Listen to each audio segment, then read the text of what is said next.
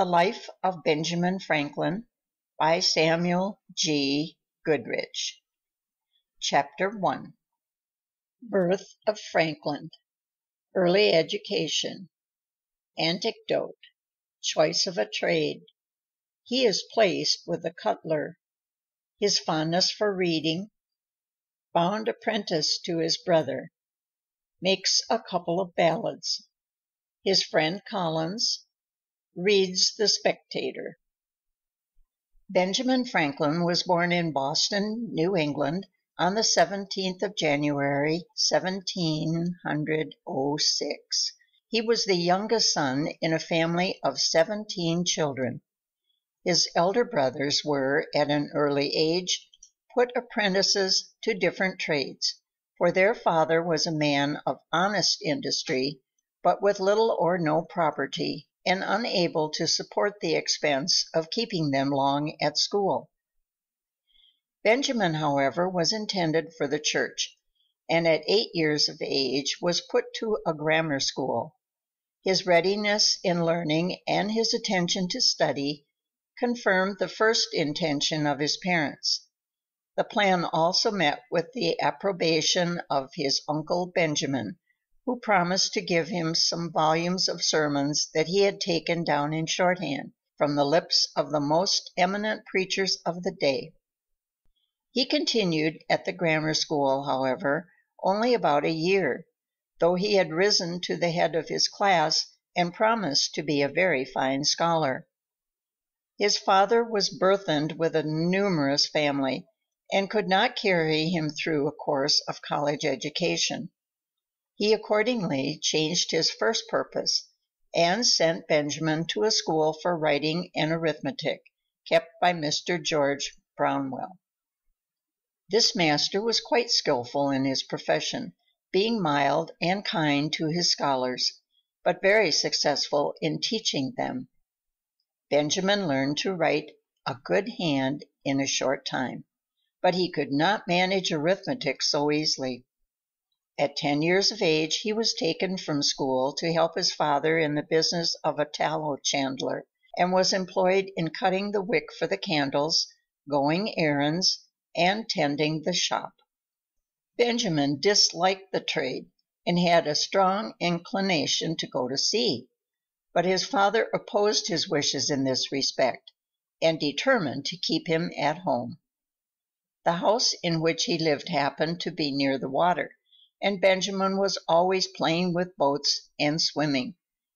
When sailing with other boys, he was usually the leader, and he confesses that he sometimes led them into difficulties. There was a salt marsh which bounded part of the mill pond, on the edge of which the boys used to stand to fish for minnows. They had trampled it so much, however, as to make it a mere quagmire. Franklin proposed to his friends to build a wharf there, for them to stand upon, and showed them a large heap of stones, which were intended for a new house near the marsh, and would answer their purpose exactly. Accordingly, that evening, when the workmen were gone home, he assembled a number of his playfellows, and they worked diligently, like so many emmets, sometimes 2 or 3 to a stone, till they had brought them all to make their little wharf. On the next morning, the workmen were surprised on missing the stones. The authors of the removal were detected, complained of, and punished by their parents. Franklin attempted to show the usefulness of their work, but his father took that occasion to convince him that that which was not truly honest could not be truly useful. Benjamin continued employed in the business of his father about 2 years, that is, till he was 12 years old. His brother John, who had also been brought up to the trade, had left his father, married, and set up for himself in Rhode Island. There was now every appearance that Benjamin was destined to become a tallow chandler. As his dislike to the trade continued, his father was afraid that if he did not put Benjamin to one that was more agreeable, he would run away and go to sea, as an elder brother of his had done.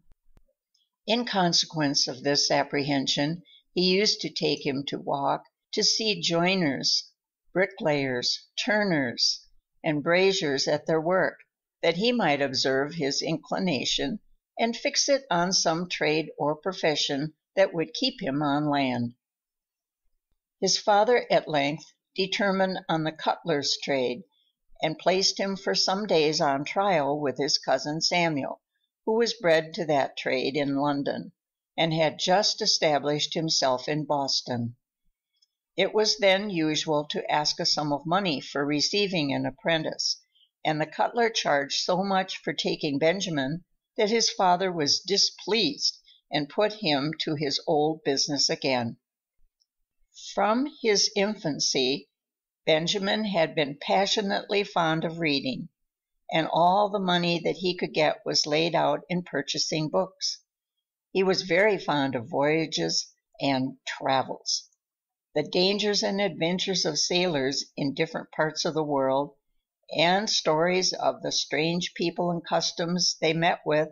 He would always read with delight.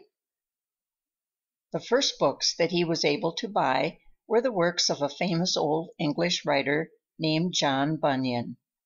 These he afterwards sold in order to purchase some volumes of historical collections. His father's library consisted principally of works on divinity, most of which he read at an early age. Besides these, there was a book by Defoe, the author of Robinson Crusoe, and another called An Essay to Do Good, by Dr. Mather, an old New England divine. This fondness for books at length determined his father to bring him up as a printer, though he had already one son in that employment. In 1717, this son returned from England with a press and letters to set up his business in Boston. Benjamin liked this trade much better than that of his father, but still had a desire to go to sea. To prevent this step, his father was impatient to have him bound apprentice to his brother, and at length persuaded him to consent to it. He was to serve as apprentice till he was 21 years of age, and during the last year was to be allowed the wages of a journeyman. In a little time he made great progress in the business and became quite useful. He was now able to obtain better books. An acquaintance with the apprentices of the booksellers sometimes enabled him to borrow a small one, which he was careful to return clean and in good season. He often sat up in his chamber the greater part of the night to read a book that he was obliged to return in the morning. After some time, an ingenious and sensible merchant, Mr. Matthew Adams, who had a pretty collection of books, took notice of Franklin at the printing office, and invited him to see his library. He very kindly offered to lend him any work that he might like to read. He now took a strong inclination for poetry, and wrote some little pieces. His brother supposed that he might use this talent to advantage, and encouraged him to cultivate it. About this time he produced 2 ballads. One was called The Lighthouse Tragedy, and contained an account of the shipwreck of Captain Worthylake with his 2 daughters. The other was a sailor's song on the taking of the famous Blackbeard the pirate. They were written in the doggerel street ballad style, and when they were printed, his brother sent Benjamin about the town to sell them. The first sold very rapidly, as the event on which it was founded had recently occurred, and made a great deal of noise. This success flattered his vanity very much, but his father discouraged him by criticizing his ballads, and telling him that verse makers were generally beggars. This prevented him from giving any further attention to poetry, and led him to devote more time and care to prose compositions. He was at this time intimately acquainted with another lad very fond of books, named John Collins. They sometimes discussed different questions together, and had become very apt to indulge in arguments and disputes. A question was once started between them on the propriety of educating the female sex in learned studies, and their abilities for these studies. As they parted without settling the point, and were not to see one another again for a long time, Franklin sat down to put his arguments in writing. He then made a fair copy of them and sent it to Collins. 3 or 4 letters passed between them on the subject, when the father of Franklin happened to find the papers and read them. Without entering into the subject in dispute, he took occasion to talk to him about his manner of writing. He marked the defects in his expressions and in the arrangement of his sentences, but gave him the credit of spelling and pointing with great correctness. This he had learned in the printing office, but he had never before been taught anything about manner and style. About this time he met with an odd volume of the Spectator, a very famous work, published by several English wits in the year 1711. He bought it, read it over and over, and was much delighted with it. This book was now his continual study, and he himself tried to write as much as possible in its very pleasant and popular style. The improvement which he made was encouraging, and led him to hope that he might some day become a good English writer, a distinction of which he was very ambitious. End of chapter 1. Chapter 2. Franklin gives up eating meat. His economy of time. Studies arithmetic. James Franklin establishes a newspaper. Benjamin writes for it. His brother is imprisoned. Benjamin manages the paper. Leaves his brother. Goes to New York. Sails thence to Philadelphia. Anecdote of the Dutchman. When about 16 years of age, Franklin happened to meet with a book that recommended a vegetable diet. He determined to adopt it. His brother, being unmarried, did not keep house, but boarded himself and his apprentices in another family. By refusing to eat meat, Franklin occasioned a good deal of inconvenience, and he was frequently chid for his singularity. He accordingly learned the manner of boiling potatoes and rice, and of making hasty pudding, and then proposed to his brother if he would give him, weekly, half the money he paid for his board, to board himself. His brother instantly agreed to it, and Franklin soon found that he could save half of what he received. This was a new fund for buying books. But this was not the only advantage. When his brother and the apprentices had gone to their meals, he was left in the printing office alone. He immediately dispatched his slight repast, which was often no more than a biscuit, or a slice of bread and a handful of raisins, or a tart from the pastry cook's, and a glass of water, and had the rest of the time till their return for study. By being thus economical of his time, he was able to make considerable progress in his books.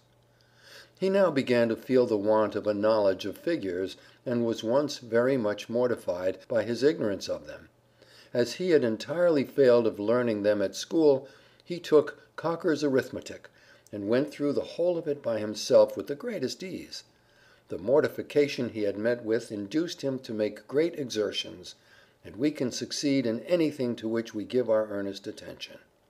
While he was intent on improving his language and style, Franklin met with an English grammar, at the end of which were 2 little sketches on the arts of rhetoric and logic. The latter of these finished with a dispute in the manner of Socrates, a very famous philosopher of Greece. Franklin was charmed with this modest and artful manner, and cured himself of the tricks of contradiction and too much positiveness. These habits were very disagreeable, and no one should allow himself to fall into them.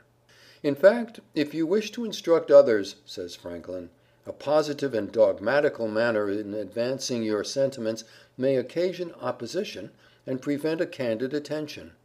If you desire improvement from others, you should not at the same time express yourself fixed in your present opinions.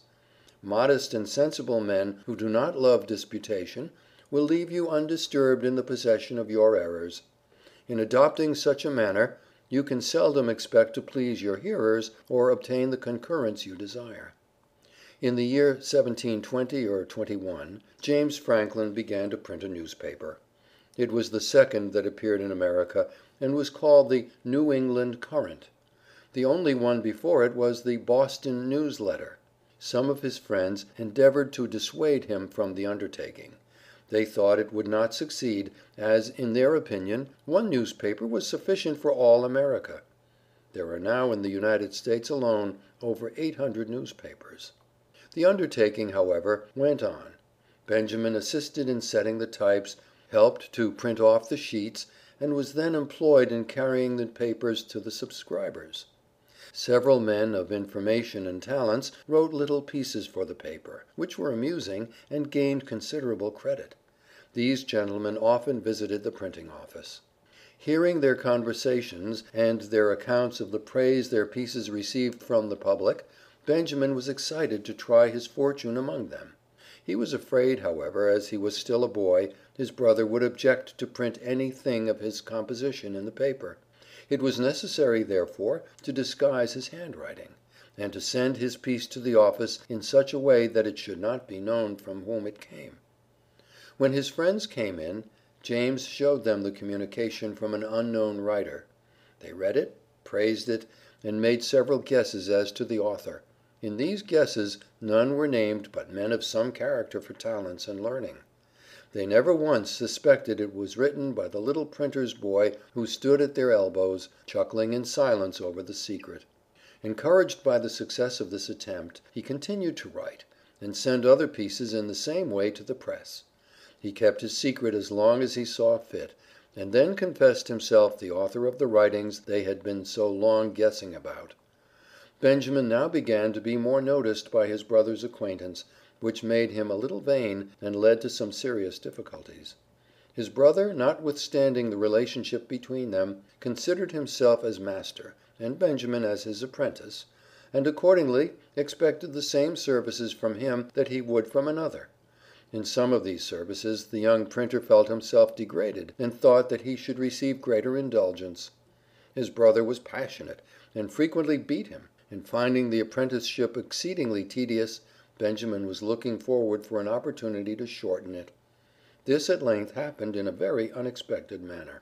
One of the pieces in the paper, on some political subject, gave offense to the Assembly, one of the most important branches of the government of Massachusetts.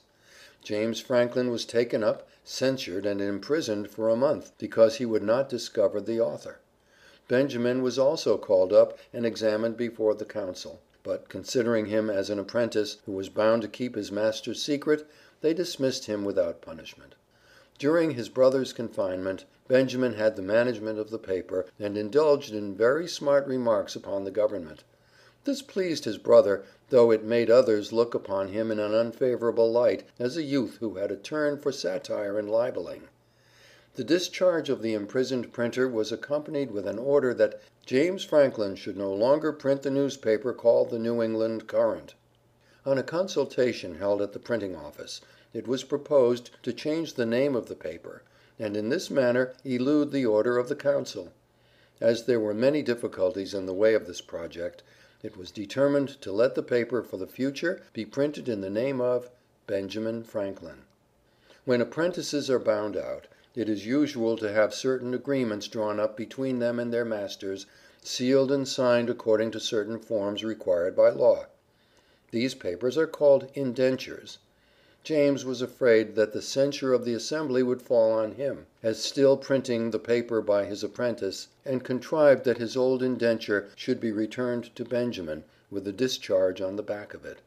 This was to be shown only in case of necessity, and in order to secure his services for the remainder of the time, it was agreed that Benjamin should sign new indentures. These were to be kept private. This was a very flimsy scheme, but the paper continued to be printed in this manner for several months. At length fresh difficulties arose, and Benjamin determined to take advantage of his discharge, thinking that his brother would be afraid to produce the new indentures. It was unfair to take this advantage, but he was urged to it by very unkind and even cruel treatment. When his brother found out his intentions, he went round to every master printer in town to prevent his getting employment. In consequence of this, he concluded to remove to New York, that being the nearest place where there was another printer. His father opposed his removal, and took side with his brother in the dispute. Benjamin sold his books to furnish the means of paying his passage, went privately on board of a sloop, had a fair wind, and in 3 days found himself in New York, 300 miles from home, at the age of 17. There was no one in the place whom he knew, he was without any recommendations, and had very little money in his pocket. By this time he had entirely lost all his love for the sea, or he might have been induced to gratify it. Having another profession, and considering himself a good workman, he offered his services to a printer of the place, old Mr. W. Bradford. This man had been the first printer in Pennsylvania, and had removed from there in consequence of a quarrel with the governor, General Keith. He had a sufficient number of workmen, and little to do, and could give Franklin no employment. But he said, "My son at Philadelphia has lately lost his principal hand, Aquila Rose, by death, and if you go thither, I believe he may employ you." Philadelphia was 100 miles farther, but Franklin concluded to go there. In crossing the bay, a squall struck the little vessel he was in, and tore her rotten sails to pieces. She was driven upon Long Island. On the way, a drunken Dutchman, who was a passenger in the boat, tumbled overboard. As he was sinking, Franklin reached out and caught him by a very bushy head of hair, and drew him up again. This sobered him a little, and he went to sleep, having first taken a book out of his pocket, which he desired Franklin to dry for him. It proved to be a Dutch copy of his old favorite book, Bunyan's Pilgrim's Progress, and he carefully complied with the wish of the sleepy owner. End of Chapter 2. Chapter 3. His journey, his dinner with the old gingerbread woman, arrives in Philadelphia, anecdote of the rolls, attends the meeting house of the Quakers, suspected of being a runaway, employed by Keimer, noticed by Governor Keith, visit to Boston, return. On approaching the island, the crew found themselves in a place where there could be no landing, as it was a stony beach and a violent surf was rolling. They cast anchor and remained in that situation through the night. As the spray dashed over the boat, they were all, in a very short time, as wet as the unfortunate Dutchman. The wind went down on the next morning, and they were able to reach Amboy before night, having been 30 hours on the water without victuals or any drink but a bottle of dirty rum. In the evening Franklin found himself feverish and went to bed. As he drank plentifully of cold water, his fever left him, and in the morning he proceeded on his journey. After crossing the ferry, he traveled on foot, notwithstanding a violent rain, till noon. Being now thoroughly soaked and tired, he stopped at a poor inn, where he spent the remainder of the day and all night. He now began to wish that he had never left home. His prospect of procuring employment, even when he should arrive at Philadelphia, was uncertain. He thought of the distress his sudden disappearance must have occasioned to his parents. Besides all this, he made such a sorry figure that he was suspected of being a runaway servant, and in danger of being taken up on that suspicion. On the next day, however, he continued his journey, and arrived that night at an inn, within 8 or 10 miles of Burlington. The next morning he reached Burlington, where he expected to find boats to sail immediately for Philadelphia. It was Saturday, and he had the mortification to find that the regular boats had just gone, and that no others were expected to sail before Tuesday. Franklin returned to the shop of an old woman, of whom he had bought some gingerbread to eat on his passage, and asked her where he had better go to find lodgings. She proposed to lodge him in her own house till a passage by some other boat offered itself. He accepted the invitation, and dined with the old woman that day on ox cheek. All that she would take in return was a pot of ale. Franklin had supposed himself fixed till the next Tuesday, but as he was walking in the evening by the side of the river a boat passed by with several people going to Philadelphia. They took him in and proceeded on their voyage. The weather was very calm, without a breath of wind stirring. They were obliged to row all the way. Reaching Philadelphia about 8 or 9 o'clock on Sunday morning, they landed at Market Street Wharf.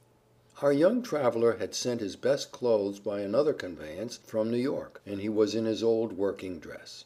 His pockets were stuffed out with shirts and stockings, and he knew not where to look for lodgings. He was tired with walking, rowing, and want of sleep, and was, besides, very hungry. His whole stock of cash was a single silver dollar and about a shilling in copper coin.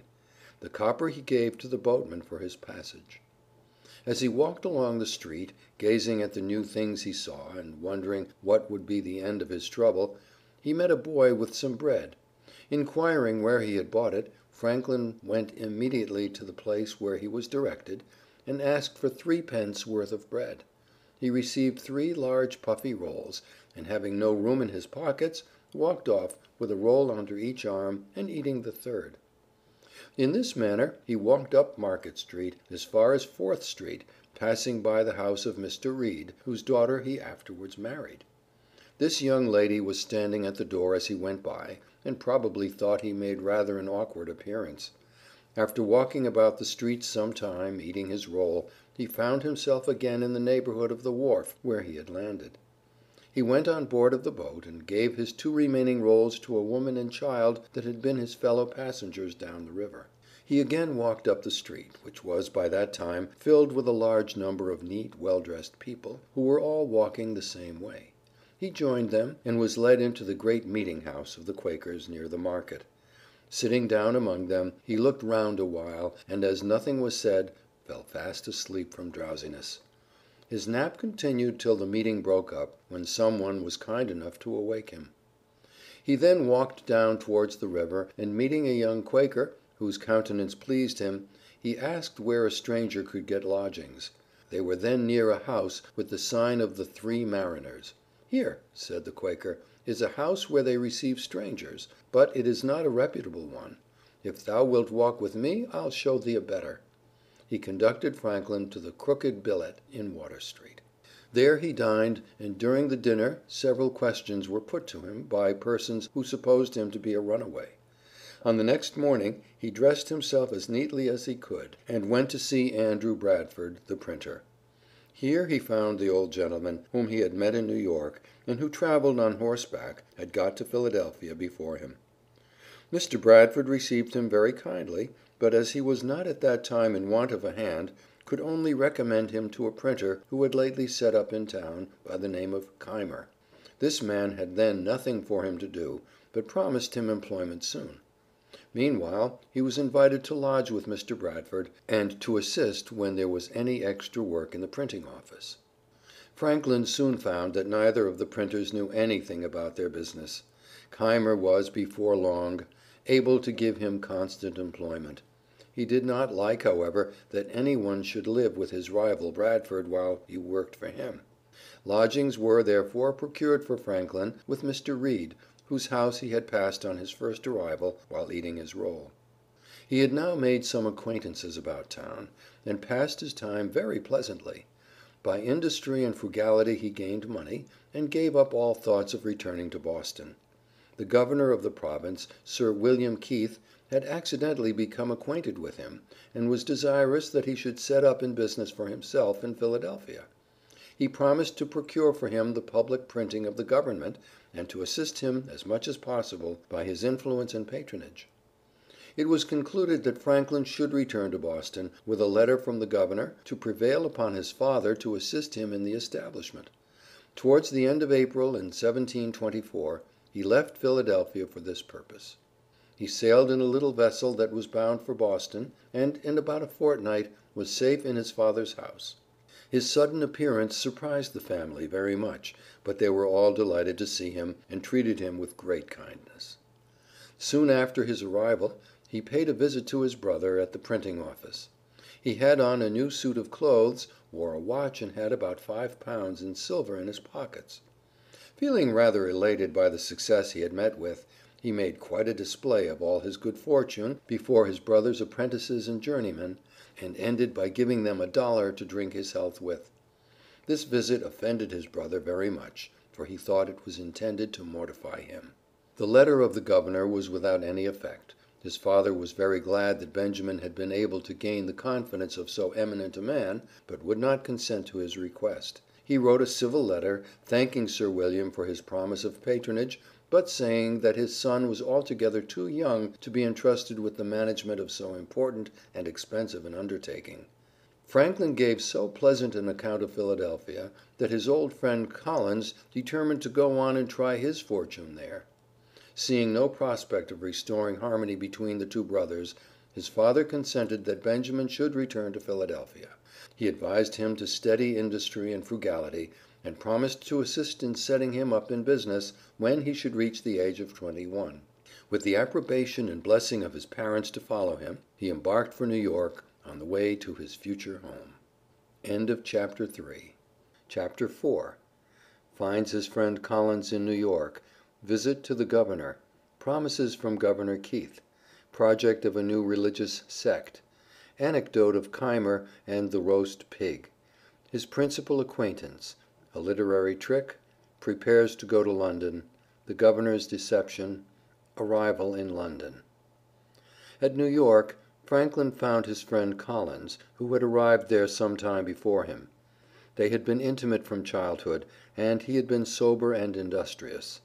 But during Franklin's absence in Philadelphia, Collins had fallen into bad habits, and become a drunkard. He gamed and lost his money, and borrowed of his friend to pay his expenses on the road. The Governor of New York, hearing from the captain that one of his passengers had a great many books on board, requested that he might be brought to see him. Franklin, accordingly, waited upon him. He was received with great civility. The Governor showed him his library, which was a considerable one, and they had a good deal of conversation about books and authors. This attention was very pleasing to Franklin. When they arrived at Philadelphia, Collins continued to drink and was, consequently, unable to procure any business. He continued to borrow money of Franklin, and finally quarreled with him and went to the West Indies. Franklin never heard of him afterwards. Sir William Keith received the young printer, on his return, with a great show of kindness, and large promises. "Since your father will not set you up," he said to him, "I will do it myself. Give me a list of the things necessary to be had from England, and I will send for them. You shall repay me when you are able. I am resolved to have a good printer here, and I am sure you must succeed." This was spoken with an air of perfect sincerity, and Franklin had not the least doubt that he meant what he said. He accordingly made a list of all the articles that would be wanted for a printing house, the cost of which was about £100. The Governor liked it, and asked whether it would not be well for him to go to England himself in order to select the types, and see that everything was of the best kind. When there, he added, you may make acquaintance and establish correspondence in the bookselling and stationery way. Franklin thought that it might be advantageous. Then he said, get yourself ready to go in the Anis, which was the annual ship, and at that time the only one passing between London and Philadelphia. But, as it would be some months before the Anis sailed, Franklin continued to work with Keimer. They agreed together very well, and lived on quite a familiar footing. Franklin used sometimes to argue with his master, and would most frequently beat him. This gave him so great an idea of Franklin's ability in disputation that he proposed to him to become his assistant in a new religious sect which he proposed to establish. One was to preach the doctrines, and the other to confound all opponents. When they came to explain with each other upon their doctrines, Keimer was desirous of introducing certain customs which did not entirely meet the wishes of his colleague. Among other things, he wore his beard at full length, because somewhere in the Mosaic law it is said, "Thou shalt not mar the corners of thy beard."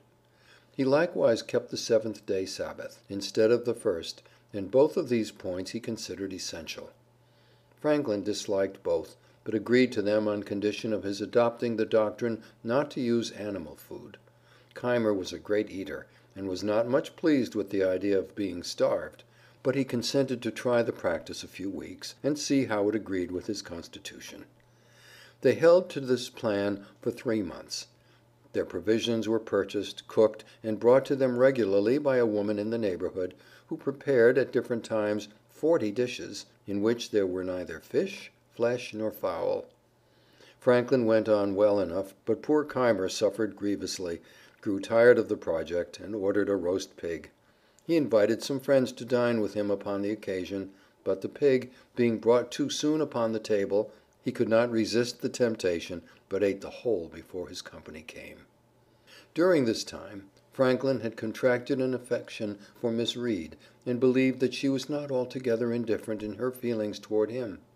And as he was about to take a long voyage, however, and as they were both very young, her mother thought it most prudent to defer the matter till his return from England. His chief acquaintances at this period were Charles Osborne, Joseph Watson, and James Ralph, all lovers of reading.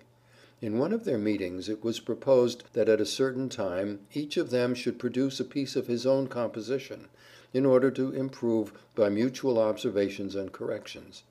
They agreed that this task should be to turn the 18th Psalm into verse. When the time of the meeting drew nigh, Ralph called upon Franklin, and told him that his piece was ready. "Now," said he, "Osborne never will allow the least merit in any thing of mine, but makes 1,000 criticisms, out of mere envy. I wish, therefore, you would take this piece and produce it as yours. We shall then hear what he will say to it." It was agreed. At the meeting, Watson's performance was read first. There were some beauties in it and many defects. Osborne's piece was then read, and was much better. Ralph had nothing to produce. It was now Franklin's turn. He was backward, wished to be excused, but no excuse would be received. The piece he brought with him was read and repeated. Osborne was delighted with it, and praised it in the highest terms. As he was returning home with Ralph, he expressed himself still more strongly. "Who would have imagined," said he, "that Franklin was capable of such a performance? Such painting, such force, such fire! He has even improved on the original. In common conversation he seems to have no choice of words, he hesitates and blunders, and yet how he writes!" When they next met, the trick was discovered, and Osborne was laughed at for praising Ralph by mistake. The governor sent for Franklin frequently to his house, and always spoke of setting him up in business, as a settled thing. He was to be furnished with letters to the governor's friends in England, and with an order for the money to purchase a press, types, and paper. For these letters he was to call at a certain time, when they would be ready. They were delayed, however, again and again, till the ship was on the point of sailing. When Franklin went to take leave and receive the letters, the secretary came out and said that the governor was very busy on business of importance, but that he would send the letters on board, wishing him a good voyage and a speedy return. Understanding that dispatches had been brought on board from the governor, Franklin asked the captain for the letters that were to be under his care. The captain told him that they had all been put into the bag together, and he could not then come at them, but that before they landed in England he should have an opportunity of picking them out. This satisfied him for the present, and he thought nothing more of it during the voyage.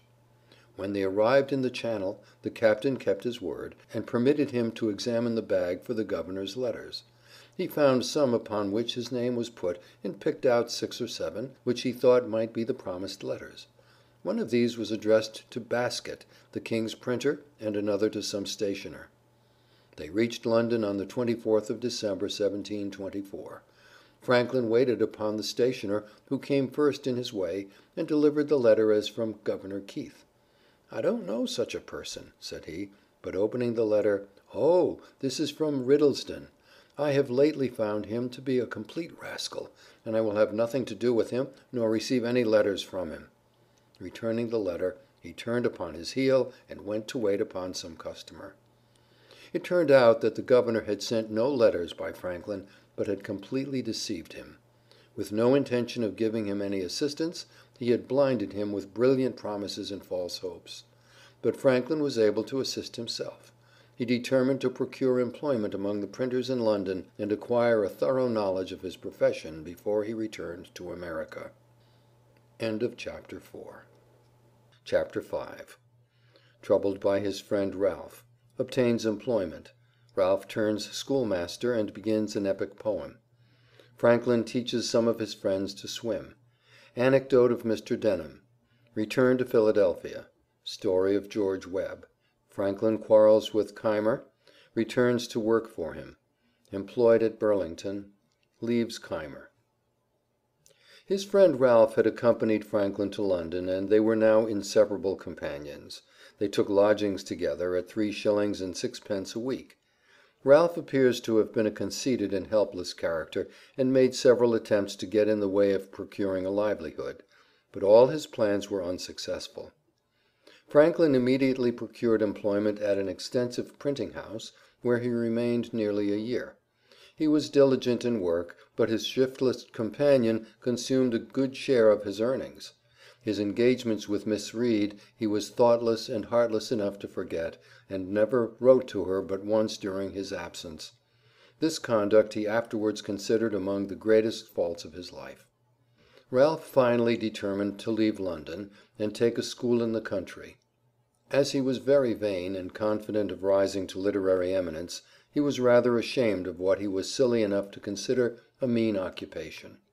He accordingly changed his name, and took that of his companion, desiring him to address his letters to Mr. Franklin, schoolmaster.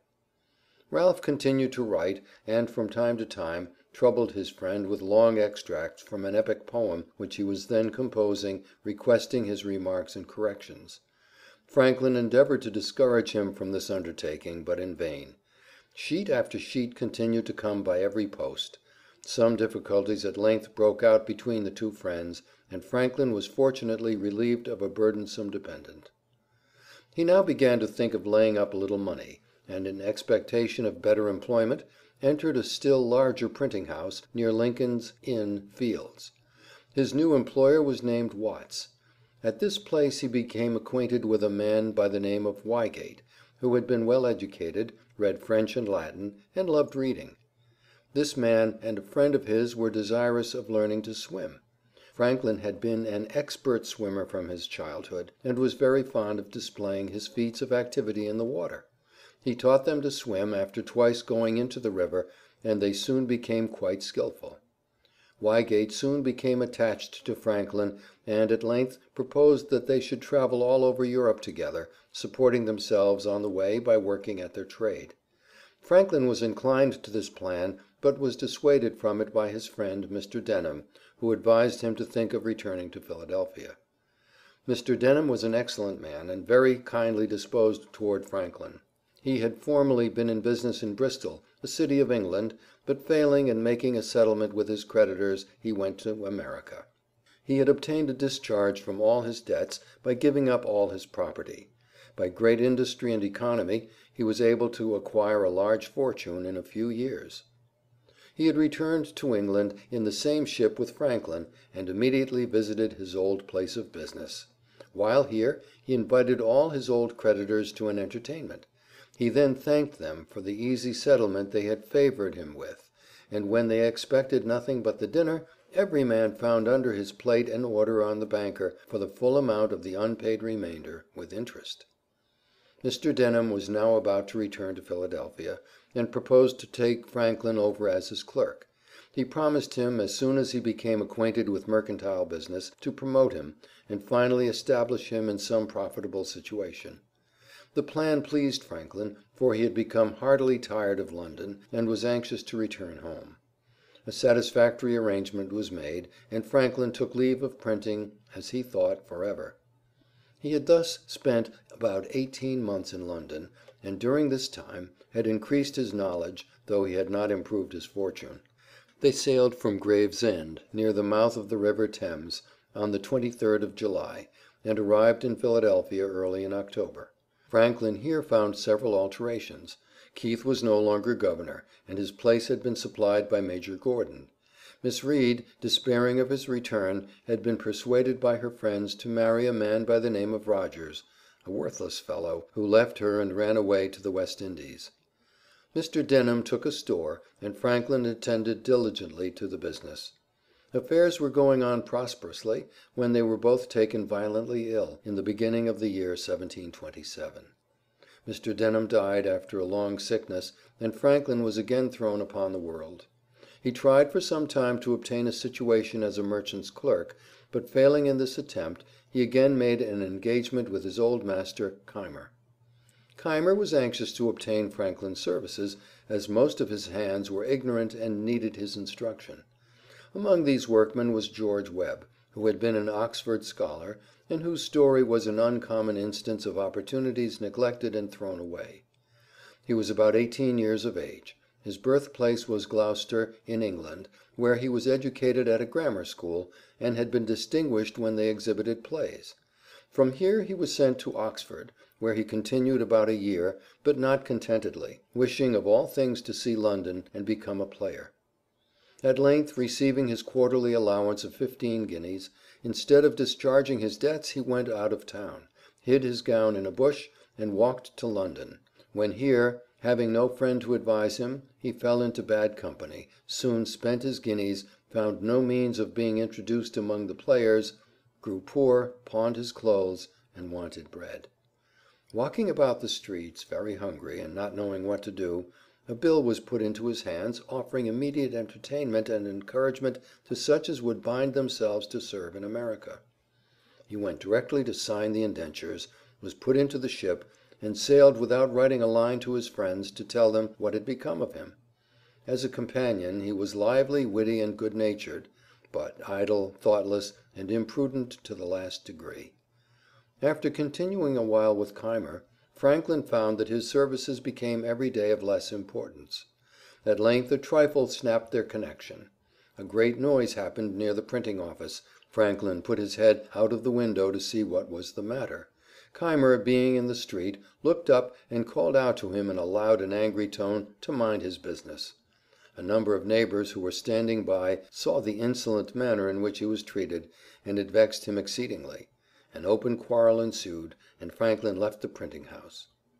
Keimer was very desirous of persuading him to return, and, as it was for the interest of both that harmony should be restored, the quarrel was soon forgotten. A job was now obtained in New Jersey to print some paper money. Franklin contrived a copperplate press for the purpose, the first that had been seen in the country.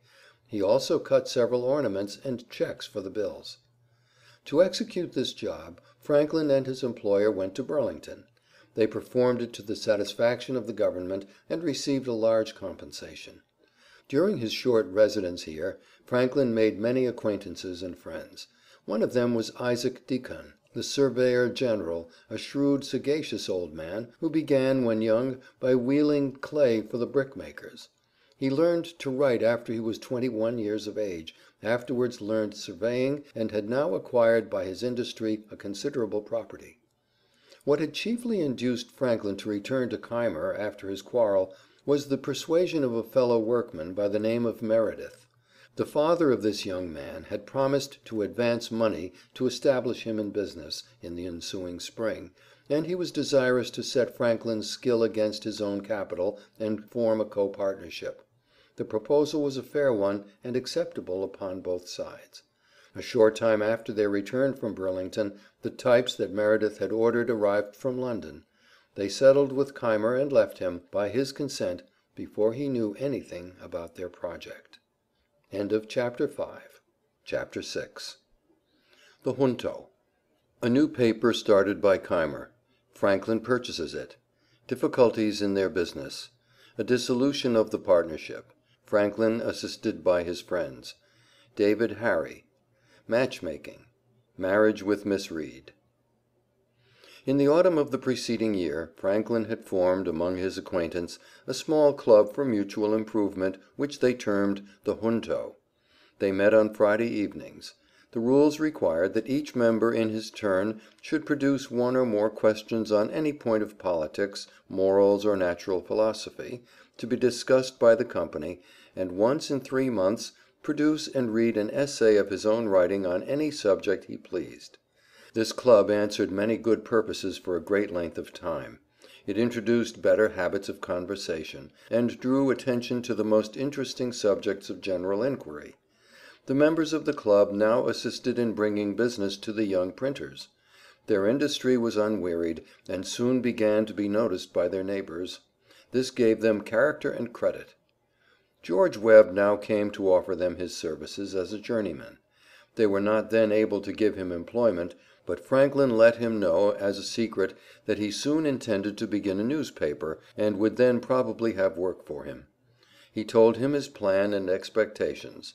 His hopes of success were founded on this, that the only newspaper at that time printed there, by Bradford, was a miserable affair, badly managed, not entertaining, and yet profitable. Franklin requested Webb not to mention the project, but he told it to Keimer, who immediately issued proposals for publishing one himself. This vexed Franklin, and as he was at that time unable to commence his paper, he wrote several amusing pieces for Bradford, under the title of "The Busybody," which were continued by one of his friends for several months. By this means the attention of the public was fixed on that paper, and Keimer's proposals were neglected. He began his paper, however, and carried it on about 9 months, with only 90 subscribers. At this time he offered it at a very low price to Franklin, who purchased it, and in a few years made it very profitable. The partnership still continued, though the whole management of the business was confided to Franklin. Meredith knew very little about setting types or working at the press, and was seldom sober. The connection between them was to be regretted on many accounts, but Meredith had established the business, and it was now necessary to make the best of it. Their first papers made a better appearance than any that had been before printed in the province. The number of subscribers continually increased, and the leading men found it convenient to oblige and encourage the printers. Bradford still printed the votes, and laws, and public documents, but this business soon fell into the hands of Franklin. A difficulty now occurred, which had been little expected. Mr. Meredith's father, who was to have paid for the printing house, was able to advance only £100, and 100 more were due to the merchant, who became impatient and sued them all. They gave bail, but unless the money could have been raised in season, they must have sold their press and types for payment. In this distress, two friends came forward to Franklin, and offered to advance the money, if he would discontinue the partnership with Meredith. Each made the proposition separately, and without the knowledge of the other. These friends were William Coleman and Robert Grace. Franklin told them that he considered himself under obligations to the Merediths, and if they should be able to fulfill their part of the agreement, he could not think of proposing a separation. If they should finally fail in their performance, and the partnership should be dissolved, he would then think himself at liberty to accept the assistance of his friends. Meredith finally proposed dissolution of the partnership. Franklin consented, and the whole business was left in his hands. He then recurred to his friends, and took half of what he wanted from one and half from the other. The separation was then publicly advertised, the old debts were paid off, and the business went on in the name of Franklin. This was in or about the year 1729. He now obtained several jobs from the government, and was employed in printing the paper money. A stationer's shop was soon added to his establishment, and he began to pay off gradually the debt he was under for the printing house. In order to secure his character and credit as a tradesman, he was not only industrious and frugal in reality, but avoided any appearance to the contrary. He dressed plainly, and was seen at no places of amusement. To show that he was not above his business, he himself sometimes brought home on a wheelbarrow the paper he purchased at the stores. Being thus considered an industrious and thriving young man, the merchants who imported stationery were desirous of his custom. Others proposed supplying him with books, and he went on prosperously. In the meantime, Keimer's business and credit declined daily, and he was at last obliged to sell his printing house to satisfy his creditors. He went to Barbados, and there lived some years in great poverty. An apprentice of Keimer's, David Harry, bought his materials, and set up in his place in Philadelphia. His friends were rich, and possessed considerable influence, and Franklin was afraid that he would find Harry a powerful rival. He therefore proposed a partnership, which was fortunately rejected. Harry was proud, dressed and lived expensively, and ran in debt. Losing credit, and finding nothing to do, he followed Keimer to Barbados, taking his printing materials with him. Here he employed his old master as a journeyman, and was at last obliged to sell his types and return to work in Philadelphia. There now remained in the place no other printer but Bradford. He, however, was rich and easy, and was not anxious about doing much business. His situation as postmaster at that time was supposed to give him some advantages in obtaining news and distributing the papers, and he was, on that account, able to procure a great many more advertisements than Franklin. This was of great service to Bradford, and prevented his rival from gaining upon him so rapidly as he otherwise would have done. Franklin had hitherto boarded with Mr. Godfrey, a glazier, who was very much distinguished for his knowledge of mathematics. The wife of Mr. Godfrey was desirous of making a match for the young printer, and fixed upon the daughter of a neighbor as a suitable person. She contrived in several ways to bring them together, and at length Franklin made proposals of marriage. Franklin appears to have been equally prudent and cautious in this affair, as in everything else. He gave Mrs. Godfrey to understand and carried to the parents that he expected £100 with their daughter. She brought him word that they had no such sum to spare. Franklin sent back in reply that they might mortgage their house. The answer to this, after a few days, was that they did not approve the match; that on inquiry of Mr. Bradford they had been informed the printing business was not a profitable one; that Keimer and Harry had failed, and that he would probably soon follow them. The daughter was, accordingly, shut up, and Franklin was forbidden the house. He suspected that this was merely a trick of the parents, to induce him to run away with the young lady, and leave them at liberty to make what terms they pleased. He immediately broke off the connection. The Godfreys were angry, quarreled with him, and he left the house. He had always counted on friendly terms with the family of the young lady to whom he had been engaged before his visit to London. Her unfortunate marriage made her very dejected and miserable. Franklin saw her, and could not help attributing her unhappiness, in a great measure, to his own misconduct. Their mutual affection was revived, but there were now great objections to the union. Her former husband had not been heard of, and was supposed to be dead. All difficulties were finally surmounted, and he married Miss Reed on the 1st of September, 1730. End of Chapter 6. Chapter 7. Library of the Junto. A public library established. Franklin studies. His frugality. Anecdote of the bowl and spoon. His scheme of arriving at moral perfection. Table of precepts. Franklin's remarks upon it. Poor Richard's Almanac. At the time Franklin first established himself in Pennsylvania, there was not a good bookseller's shop anywhere to the south of Boston. In New York and Philadelphia the printers were stationers, but they kept only paper, almanacs, ballads, and a few common school books. Those who loved reading were obliged to send for their books from England. The members of the Junto had, each of them, a few volumes. They had hired a room in which to hold their meetings, and Franklin proposed that they should all bring their books to that room. In this manner they would not only be ready for them to consult and refer to, but would become a common benefit, by allowing each one to borrow such as he wished to read at home. This was accordingly done, and for a while answered their purpose very well. Finding the advantage and convenience of this little collection, Franklin proposed to render the benefit more general by commencing a public subscription library. He drew a sketch of the plan and rules that would be necessary, and had them put into the form of articles to be subscribed. By these articles each subscriber agreed to pay a certain sum for the first purchase of the books, and a yearly contribution for increasing them. The number of readers at that time in Philadelphia was so small that it was with great difficulty Franklin was able to procure 50 subscribers, willing to pay 40 shillings to begin with, and 10 shillings a year for a contribution. With this number the library was commenced. The books were imported and lent out to subscribers. Great advantages were derived from the institution, and it was soon imitated in other places. In this library Franklin found means of continual improvement. He set apart an hour or two in each day for study, and in this way, in some degree, made up for the loss of a learned education. Reading was his only amusement. His attention to business was as strict as it was necessary. He was in debt for his printing house, and had an increasing family, with 2 rivals in his business who had been established before him. Notwithstanding all this, however, he grew more easy in his circumstances every day.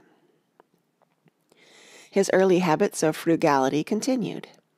He often thought of the proverb of Solomon, which his father had impressed on him while a boy. Seest thou a man diligent in his calling? He shall stand before kings, he shall not stand before mean men. Industry appeared a means of obtaining wealth and distinction, and the thought encouraged him to new exertions. We shall see, by and by, that little as his father expected it, the son really came to stand with honour in the presence of monarchs. His wife was, fortunately, as well inclined to industry and frugality as he was himself. She assisted him in his business, folding and stitching pamphlets, tending shop, and purchasing old linen rags for the paper-makers. They kept no idle servants, their table was simply furnished, and their furniture was plain and cheap. "My breakfast," says Franklin, "was for a long time bread and milk, no tea. And I ate it out of a twopenny earthen porringer with a pewter spoon, but mark how luxury will enter families, and make a progress in spite of principle. Being called one morning to breakfast, I found it in a china bowl with a spoon of silver. They had been bought for me, without my knowledge, by my wife, and had cost her the enormous sum of 23 shillings, for which she had no other excuse or apology to make but that she thought her husband deserved a silver spoon and china bowl as well as any of his neighbours. This was the first appearance of plate and china in our house, which afterwards, in a course of years, as our wealth increased, augmented gradually to several £100 in value." It was about this time that Franklin formed the bold and difficult project of arriving at moral perfection. As he knew, or thought he knew, what was right and wrong, he did not see why he might not always do the one and avoid the other. For this purpose he made a table of the different virtues, with certain rules and precepts annexed to them. Some of these were as follows. 1. Temperance. Eat not to dullness, drink not to elevation. 2. Silence. Speak not but what may benefit others or yourself. Avoid trifling conversation. 3. Order. Let all your things have their places. Let each part of your business have its time. 4. Resolution. Resolve to perform what you ought. Perform, without fail, what you resolve. 5. Frugality. Make no expense but to do good to others or yourself, that is, waste nothing. 6. Industry. Lose no time, be always employed in something useful. Cut off all unnecessary actions. 7. Sincerity. Use no hurtful deceit, think innocently and justly, and if you speak, speak accordingly. 8. Justice. Wrong none by doing injuries or omitting the benefits that are your duty. 9. Moderation. Avoid extremes, forbear resenting injuries so much as you think they deserve. 10. Cleanliness. Tolerate no uncleanliness in body, clothes, or habitation. 11. Tranquillity. Be not disturbed at trifles, nor at accidents common or unavoidable. To acquire a habit of practising these virtues, he determined to give a week's strict attention to each of them in succession. Thus, in the first week, he took care to avoid even the slightest offence against temperance, and strictly marked every fault in a little book he kept for that purpose. This book he continued to keep for a great number of years, till, in the pressure of public business, he was obliged to give it up entirely. "It is well," he wrote in his old age, "my posterity should be informed that to this little artifice their ancestor owed the constant felicity of his life, down to his 79th year, in which this is written. What reverses may attend the remainder is in the hand of Providence, but if they arrive, the reflection on past happiness enjoyed ought to help his bearing them with more resignation." To temperance he ascribes his long-continued health, and what is still left to him of a good constitution. To industry and frugality, the early easiness of his circumstances, and acquisition of his fortune, with all that knowledge that enabled him to be a useful citizen, and obtained for him some degree of reputation among the learned. To sincerity and justice, the confidence of his country, and the honourable employs it conferred upon him, and to the joint influence of the whole mass of the virtues, even in the imperfect state he was able to acquire them, all that evenness of temper, and that cheerfulness in conversation, which makes his company still sought for, and agreeable even to his young acquaintance. I hope, therefore, that some of my descendants may follow the example, and reap the benefit. In 1732 Franklin first published his Almanac under the name of Richard Saunders. It was continued by him about 25 years, and was commonly called Poor Richard's Almanac. He endeavored to make it both entertaining and useful, and it accordingly came to be in great demand. As it was generally read, and as the poor people bought hardly any other books, Franklin thought it would be a good means to circulate instruction among them. He therefore filled all the odd spaces with proverbs and wise sayings. These proverbs contained the experience and wisdom of many nations and ages. In 1757 Franklin collected them into a discourse prefixed to the almanac for that year. In this discourse he represented an old man talking to a number of people who were attending a sale at auction. The hour for the sale not having come, the company were conversing on the badness of the times.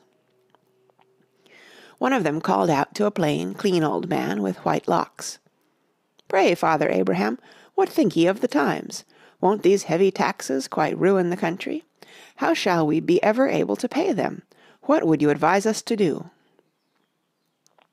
Father Abraham stood up and replied, "If you'd have my advice, I'll give it to you in short, for a word to the wise is enough, and many words won't fill a bushel, as Poor Richard says." The old man then went on to advise them to be industrious and economical, and in the course of his advice repeated all of the wise sayings of Poor Richard. In this manner they were all collected into a single paper called The Way to Wealth. This piece was very much approved, copied into all the American newspapers, reprinted in Great Britain, and translated into the French language. Large numbers of it were, in this manner, distributed, and undoubtedly did a good deal of service. End of Chapter 7. Chapter number 8. Management of his newspaper, study of the languages, chess playing, the preacher Hemphill, stealing sermons, visit to Boston, visits his brother James at Newport, usefulness of the junto, formation of new clubs, Franklin chosen clerk of the General Assembly, anecdote. Besides his almanac, Franklin considered his newspaper as a very valuable means of circulating instruction and good advice among the people. For this purpose he frequently reprinted in it extracts from the Spectator, a work written a good many years ago by several distinguished English authors. It is a collection of pieces on moral and popular subjects in a very pleasant style, and the first published in single numbers of a few pages each. In conducting his paper, Franklin was very careful to avoid all abuse of particular persons. Whenever he was requested to publish anything of the kind, his answer was that he would print the piece by itself, and give the author as many copies of his own use as he desired. He very wisely considered that his subscribers expected him to furnish them with useful and entertaining pieces, and not with abuse and violent discussions about things with which they had nothing to do. In 1733, Franklin sent one of his apprentices to Charleston, South Carolina, where a printer was wanted. He furnished him with a press and types, and was to receive 1/3 of the profits of the business. After the death of this man, who was very irregular in settling his affairs with Franklin, the business was continued by his widow. This woman had been born and educated in Holland, where females were taught a knowledge of accounts. She managed the establishment with a great deal of prudence and success, and was in time able to purchase the printing office and establish her son in it. In 1733 Franklin began the study of foreign languages. He soon obtained such a knowledge of the French as to read books in that language with perfect ease. After this he undertook the Italian. An acquaintance, who was also learning it, often tempted him to play chess. Finding this took up too much time, Franklin refused to play any more, except upon one condition. This was, that whichever of them should have the right to impose a task upon the other, either of part of the grammar to be got by heart or in translations. These tasks they were bound in honor to perform before the next meeting. The two friends played with about equal skill and success, and in this way soon beat each other into a pretty good knowledge of the Italian. Franklin next undertook Spanish, and learned enough to read books in that language with considerable ease. About the year 1734, a young preacher arrived in Philadelphia by the name of Hemphill. He had a good voice, and delivered very excellent sermons. Large numbers were attracted by his eloquence, of different doctrines and belief. Among the rest, Franklin became a very constant hearer. He was pleased with the sermons, because they impressed the love and the practice of virtue and goodness, without quarreling about hard questions of doctrinal religion. Some of the congregation, however, disapproved of his preaching, and united with the old ministers to attempt to put him down. Franklin took sides with him very warmly, and did all he could to raise the party in his favor. He wrote 2 or 3 pamphlets in his defense. During this contest the unlucky preacher heard his own cause by a very unpardonable meanness. One of his enemies heard him preach a very eloquent sermon, and thought he had somewhere heard or read parts of it before. On looking into the matter, he found the preacher had stolen several passages from a discourse delivered by a celebrated English divine. His discovery induced many of his friends to desert him, and he was obliged to go in search of a congregation less inquisitive. After 10 years' absence from Boston, Franklin determined to make a journey there to visit his relations. He was now doing a very good business, and was in quite easy circumstances. He had seen a good many changes in his fortunes since he first ran away from his native place, and his industry and good sense were to bring about still greater changes. In returning to Philadelphia, he stopped at Newport to see his brother James, who was, at that time, settled there with his printing office. Their former differences were at once forgotten, and the meeting was very cordial and affectionate. James was, at that time, in very ill health, and in expectation of a speedy death. He accordingly requested Benjamin, when that event should happen, to take home his son, then but 10 years of age, and bring him up in the printing business. This he accordingly performed, sending him a few years to school before he took him into the office. When James died, his widow carried on the business till her son was grown up. At that time Benjamin assisted them with an assortment of new types, and they were, in this manner, established to continue the establishment. The club in which Franklin had founded proved to be so useful and afforded so much satisfaction to the members that they proposed to introduce their friends and increase their number. They had from the beginning determined to keep the junto a secret, and the secret was kept better than such things usually are. Franklin was of the opinion that 12 members formed a club sufficiently, and that it would be inconvenient to increase it. Instead of adding to their numbers, he proposed that every member, separately, should endeavor to form another club, with the same rules and on the same plan, without informing them of the existence of the junto. The project was approved, and every member undertook to form his club, but they did not all succeed. 5 or 6 only were completed, which were called by different names, as the Vine, the Union, the Band. These clubs were useful, and afforded their members a good deal of amusement and information. In 1736, Franklin was chosen clerk of the General Assembly. The choice was made that year without any opposition, but on the next year a new member of that body made a long speech against him. This, however, did not prevent his second election. The place was one of some credit, and by giving Franklin an opportunity to make friends among the members, enabled him to secure the business of printing the public laws, votes, and paper money. The new member, who had opposed Franklin, was a man of education and talents, and it was desirable to gain his good opinion. Franklin was too proud to pay any servile respect to him, but was too prudent not to wish for his favor. After some time, with his usual shrewdness and knowledge of human nature, he hit upon the following expedient. Having heard that this gentleman had in his library a very scarce and curious book, he wrote a note requesting that he would do him the favor of lending it for a few days. The book was immediately sent, and in about a week was returned by the borrower, with a short note expressive of his sincere thanks for the favor. The next time they met in the house, the gentleman spoke to Franklin with a great deal of civility. He ever after manifested a readiness to serve him, and they became great friends. This is another instance observes Franklin, of the truth of an old maxim I had learned, which says, "He that has done you a kindness will be more ready to do you another than he whom you yourself have obliged." And it shows how much more profitable it is prudently to remove than to resent, return, and continue inimical proceedings. In 1737, Colonel Spotswood, at that time Postmaster General, being dissatisfied with his deputy at Philadelphia, took away his commission and offered it to Franklin. He accepted it with readiness and found it great advantage.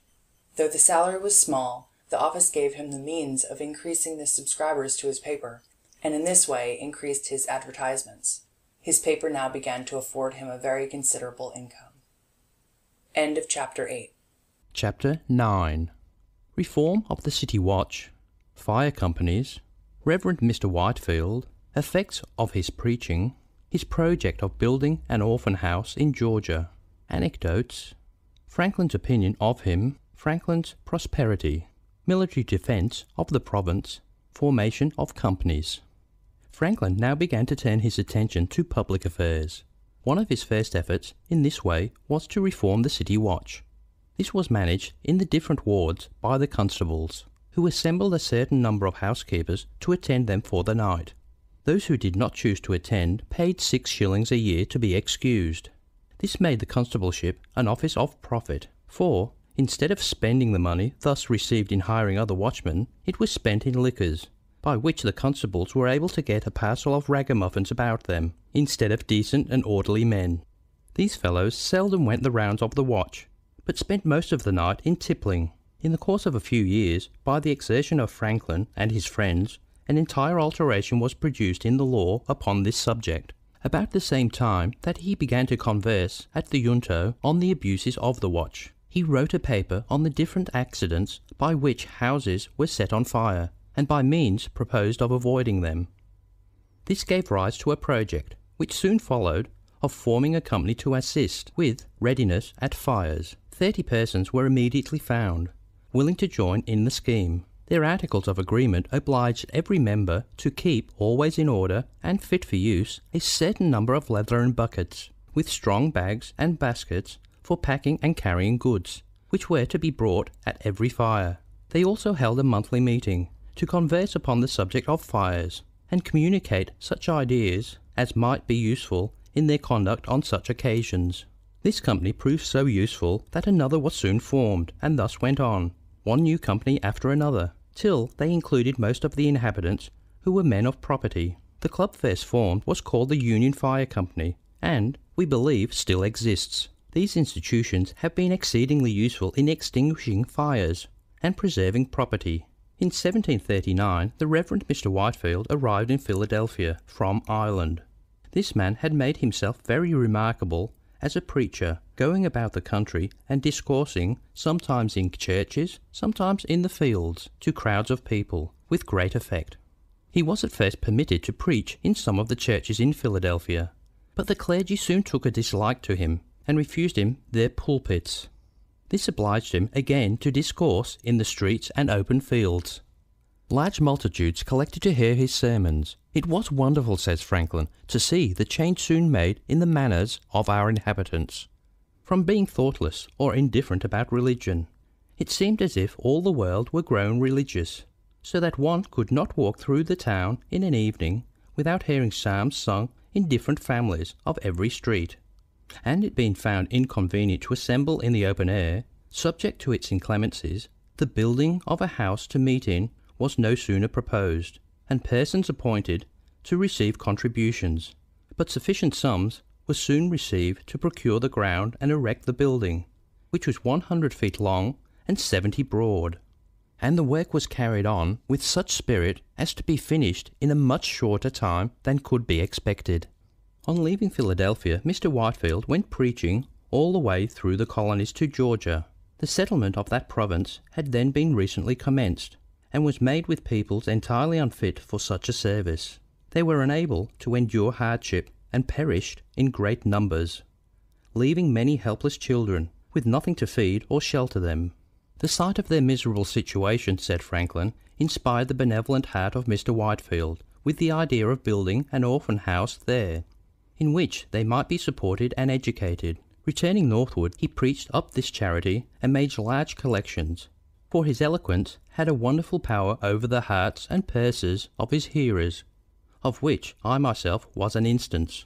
I did not disapprove of the design, but as Georgia was then destitute of materials and workmen, and it was proposed to send them from Philadelphia at a great expense, I thought it would have been better to have built the house at Philadelphia, and brought the children to it. This I advised, but he was resolute in his first project, rejected my counsel, and I therefore refused to contribute.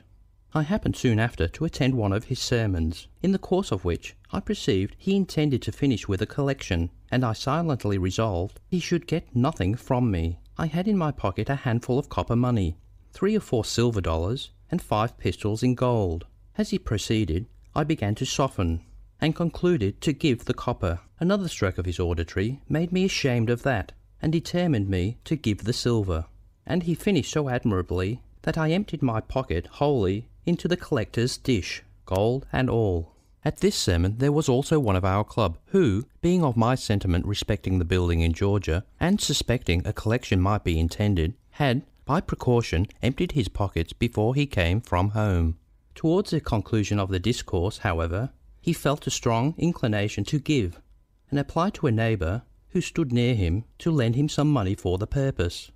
The request was fortunately made to perhaps the only man in the company who had the firmness not to be affected by the preacher. His answer was, "At any other time, friend Hopkinson, I would lend to thee freely, but not now, for thee seems to me to be out of thy right senses." Some of Mr. Whitefield's enemies affected to suppose that he would apply these collections to his own private emolument. But I, who was intimately acquainted with him, being employed in printing his sermons, journals, etc., never had the least suspicion of his integrity, but am to this day decidedly of opinion that he was, in all his conduct, a perfectly honest man, and methinks my testimony in his favour ought to have the more weight, as we had no religious connection. Ours was a mere civil friendship, sincere on both sides, and lasted to his death. The last time I saw Mr. Whitefield was in London, when he consulted me about his orphan house concern, and his purpose of appropriating it to the establishment of a college. He had a loud and clear voice, and articulated his words so perfectly that he might be heard and understood at a great distance, especially as his auditories observed the most perfect silence. He preached one evening from the top of the court-house steps, which are in the middle of Market Street, and on the west side of Second Street, which crosses it at right angles. Both streets were filled with hearers to a considerable distance. Being among the hindmost in Market Street, I had the curiosity to learn how far he could be heard, by retiring backwards down the street towards the river, and I found his voice distinct till I came near Front Street, when some noise in that street obscured it. I computed that he might well be heard by more than 30,000. This reconciled me to the newspaper account of his having preached to 25,000 people in the fields, and to the history of General Harangun's whole armies, of which I had sometimes doubted.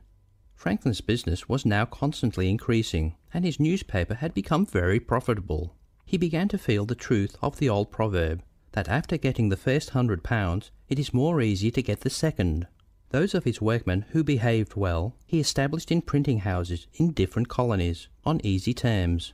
Most of them did well, and were able to repay him what he had advanced, and go on working for themselves.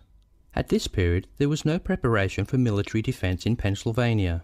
The inhabitants were mostly Quakers, and had neglected to take any suitable measures against the enemies to whom they might be exposed. There was also no college in the state, nor any proper provision for the complete education of youth.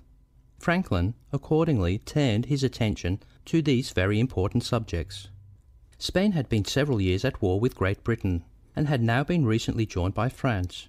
From the French possessions in Canada, Pennsylvania was exposed to continual danger. The governor of the province had been for some time trying to prevail upon the Quaker Assembly to pass a militia law, and take other necessary steps for their security. He tried, however, in vain. Franklin thought that something might be done by a subscription among the people. To promote this plan, he wrote and published a pamphlet called Plain Truth. In this he stated their exposed and helpless situation, and represented the necessity of union for their defence. The pamphlets had a sudden and surprising effect. A meeting of citizens was appointed and attended by a considerable number. Proposals of intended union had been printed and distributed about the room, to be signed by those who approved them. When the company was separated, the papers were collected and found to contain about 1,200 signatures. Other copies were scattered about the country, and subscribers at length amounted to upwards of 10,000. All these furnished themselves, as soon as they could, with arms, formed themselves into companies and regiments, chose their own officers, and met every week to be instructed in military exercises. The women made subscriptions among themselves and provided silk colours, which they presented to the companies, painted with different ornaments and mottos, supplied by Franklin.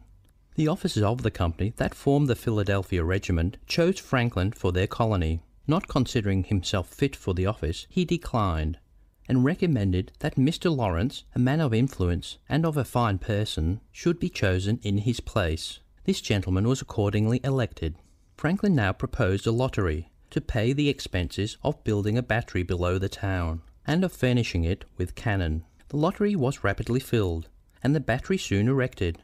They brought some old cannon from Boston, and these not proving sufficient, they sent to London for more. The associates kept a nightly guard at the battery, and Franklin regularly took his turn of duty as a common soldier. His activities in these measures was agreeable to the governor and council, and secured their favour. They took him into their confidence and consulted him on all operations in respect to the military. Franklin took the opportunity to propose a public fast to promote reformation, and implore the blessing of heaven on their undertaking. They embraced the motion, but as this was the first fast ever thought of in the province, there was no form for the proclamation. Franklin drew it up in the style of the New England Proclamation. It was translated into German, printed in both languages, circulated through the province. This gave the clergy of the different sects an opportunity of influencing their hearers to join the association, and it would probably have been generally among all but the Quakers, if it had not been for the news of peace. End chapter 9. Chapter 10. Anecdote, William Penn, Education of Youth, Subscription for an Academy, Franklin overloaded with public offices, Member of the Assembly, Treaty with the Indians at Carlisle, Public Hospital. Anecdote. It was thought by some of the friends of Franklin that he would offend the peace-loving sect of Quakers by his activity in these warlike preparations.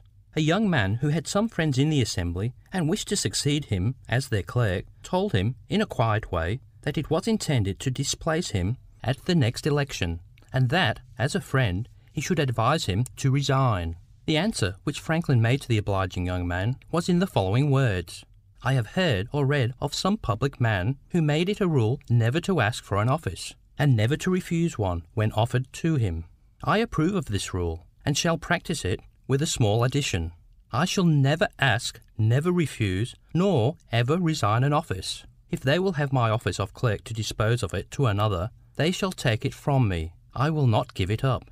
At the next election, Franklin was unanimously elected clerk. Notwithstanding the general sentiment of the Quakers, Franklin thought the military defence of the country not disagreeable to any of them. One of their number, the learned and honourable Mr. Logan, wrote an address to them, declaring his appropriation of defensive war and supporting his opinion by very strong arguments. This gentleman related an anecdote of his old master, William Penn, in respect to the subject of defence, which is quite amusing. He came over from England when a young man, as secretary to this distinguished Quaker. It was wartime, and their ship was chased by an armoured vessel, supposed to be an enemy. Their captain prepared for defence, but told William Penn and his company of Quakers that he did not expect their assistance, and they might retire into the cabin. They all retired except James Logan, who chose to stay upon deck, and was quartered to a gun. The supposed enemy proved a friend, so there was no fighting.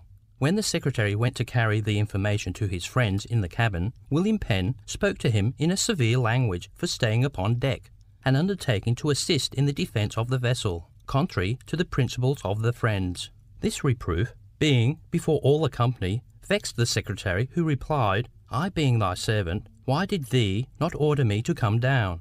But thee was willing enough that I should stay and help to fight the ship, when thee thought there was danger. Peace being concluded, and the business of defence at an end, Franklin next turned his thoughts to the affairs of establishing an academy. The first step he took was to associate in the design a number of his active friends. The next was to write and publish a pamphlet entitled Proposals Relating to the Education of Youth in Philadelphia. This he distributed among the principal inhabitants, and in a short time opened a subscription for supporting an academy.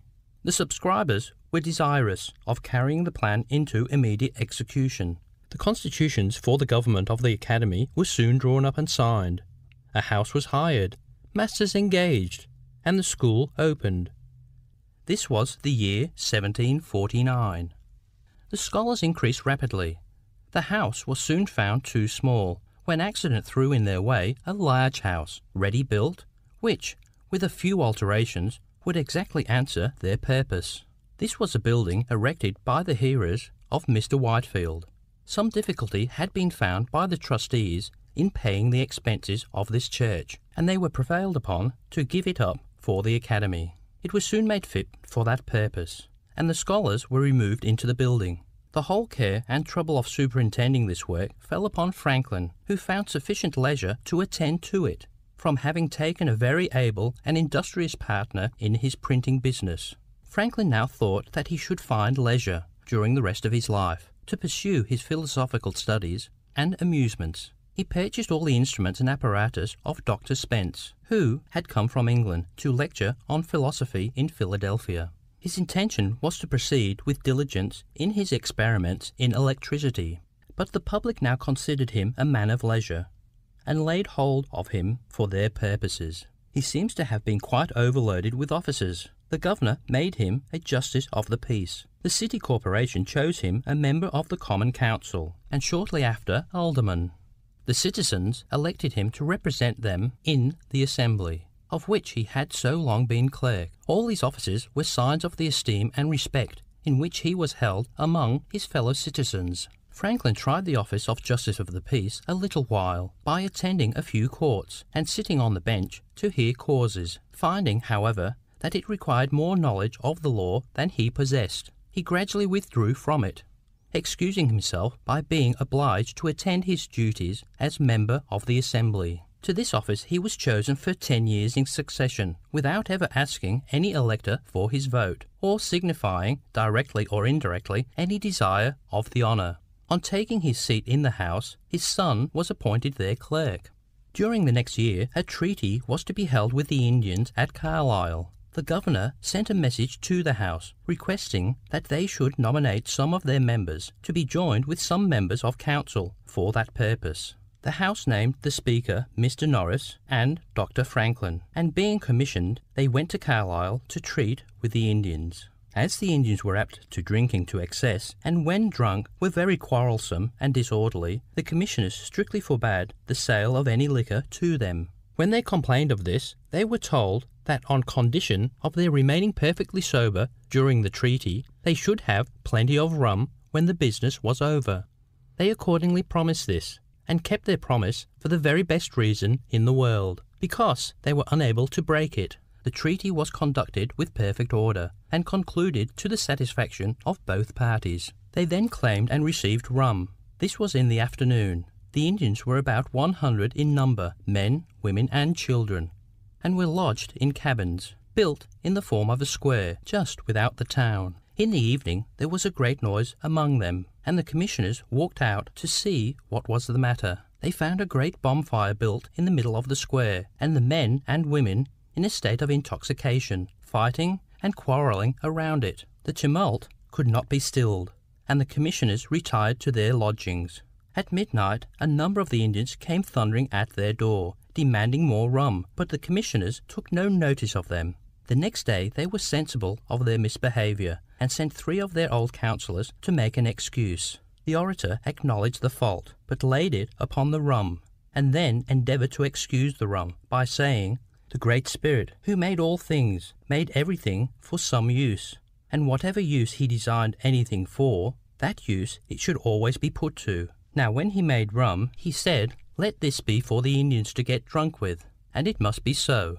It is a sad truth that among all savage nations the introduction of spirituous liquor has been the most severe curse that ever fell upon them. In 1751, Dr. Thomas Bond formed a plan to establish a hospital in Philadelphia for the reception and cure of poor sick persons, whether inhabitants of the province or strangers. He was very active in the endeavour to procure subscriptions for it, but the proposal being new in America, and at the first not well understood, he met with but little success. At length he came to Franklin with the compliment that there was no such thing as carrying a public-spirited thing through without his being concerned in it. "For," said he, "I am often asked by those to whom I promise subscription, 'Have you consulted Franklin on this business, and what does he think of it?' And when I tell them I have not, they do not subscribe, but say they will consider it." Franklin inquired into the nature of the probable usefulness of the scheme, and being satisfied in respect to it, not only subscribed himself, but was active in procuring subscriptions from others. Some aid was obtained from the Assembly of the province. A convenient and handsome building was soon erected. The institution was found useful, and flourished to the present day. It was about the same time that another project, the Reverend Gilbert Tennant, came to Franklin with a request that he would assist him in procuring subscriptions to erect a new meeting house. It was to be devoted to the use of a congregation he had gathered among the original disciples of Mr. Whitefield. Franklin was too wise to make himself disagreeable to his fellow citizens by such frequent calls upon their generosity, and absolutely refused. The gentleman then desired he would furnish him with a list of the names of persons he knew by experience to be generous and public-spirited. This also was refused, for it was hard that their kind compliance with the request of charity should mark them out to be worried by all who chose to call upon them. Franklin was then asked to give his advice. "That I will do," he replied, "and in the first place I advise you to apply to all those who you know will give something. Next, to those whom you are uncertain whether they will give anything or not, and show them the list of those who have given. And lastly, do not neglect those who you are sure will give nothing, for in some of them you may be mistaken." The clergyman laughed, and promised to take his advice. He did so, for he asked of everybody, and soon obtained money enough to erect a spacious and elegant meeting house. Franklin now exerted himself in several matters that, however small they may seem, affected the convenience and comfort of his fellow citizens in a great degree. This was in respect to cleaning, paving, and lighting the streets. By talking and writing in the papers, he was able to introduce great changes in these matters, which were very important to the cleanliness and good appearance of the text missing in printed book. End chapter 10. Chapter 11. Spence's Experiments in Electricity. Franklin repeats them. Makes important discoveries. Letters to Collinson. Experiment with the kite. Publication of his letters. Anecdote of the Abbey Nowlet. Fame of Franklin. Elected a member of the Royal Society. It was in the year 1746 that Franklin first attended to the branch of philosophy in which he afterwards became so distinguished. During that year he was in Boston, and there met with a Dr. Spence, who showed him some experiments in electricity. It was a subject altogether new to him, and though the experiments were not very well performed, they surprised and pleased him. If you take a stick of sealing wax, or a glass tube, or a piece of amber which has been a long time untouched, and bring it near some small pieces of paper, chaff, or other light substance, it produces no impression upon them. But if you first rub lightly and briskly the wax, the tube, or the amber with a piece of dry woolen cloth or catskin, and then bring it near any of these light substances, you will find that they fly to it, and remain upon it. The power which attracts these substances, and which is excited by the rubbing, is called electricity. It is so called from a Greek word which signifies amber, the substance in which this power was first observed. Amber is a brittle mineral substance, of a yellow and sometimes a reddish-brown color. It is found in several countries in Europe, and has recently been found in the United States, at Cape Sable in Maryland. This is the substance with which the first electrical experiment was performed, ages ago, by a Greek philosopher of the name of Thales. Several centuries passed without anything being known upon this subject, beyond the fact that these substances possess this power. At length it began to attract the attention of modern philosophers. In 1742 several ingenious Germans engaged in the subject, and the results of their researches astonished all Europe. They obtained large apparatus, by means of which they were enabled to collect large quantities of the electric fluid, and produce several wonders which had been before unobserved. These experiments excited the curiosity of other philosophers. Mr. Peter Collinson, Fellow of the Royal Society of London, about the year 1745, sent to the Library Company of Philadelphia a glass tube with some account of its use in making such experiments. Franklin eagerly seized the opportunity of repeating those which he had seen at Boston, and by much practice acquired great readiness in performing those of which they had an account from England.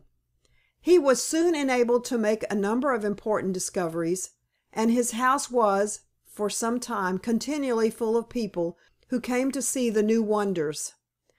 His observations upon the subject were, from time to time, communicated to his friend Collinson in a series of letters, the first of which is dated March 28, 1747. These were read before the Royal Society, where they were not at first thought worthy of such attention.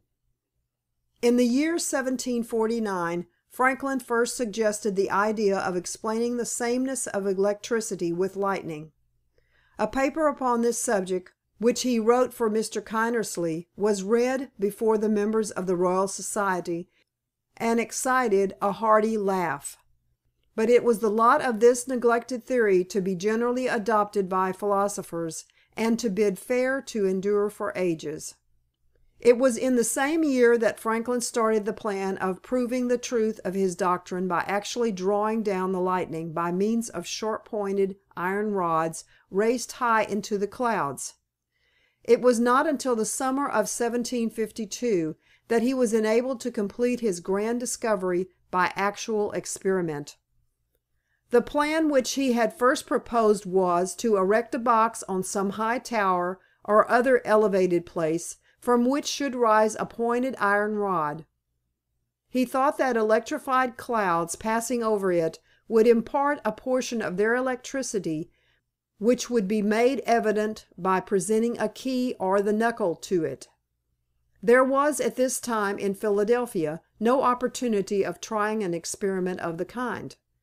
But while Franklin was waiting for the erection of a sphere, it occurred to him that he might have a more ready access to the clouds by means of a common kite.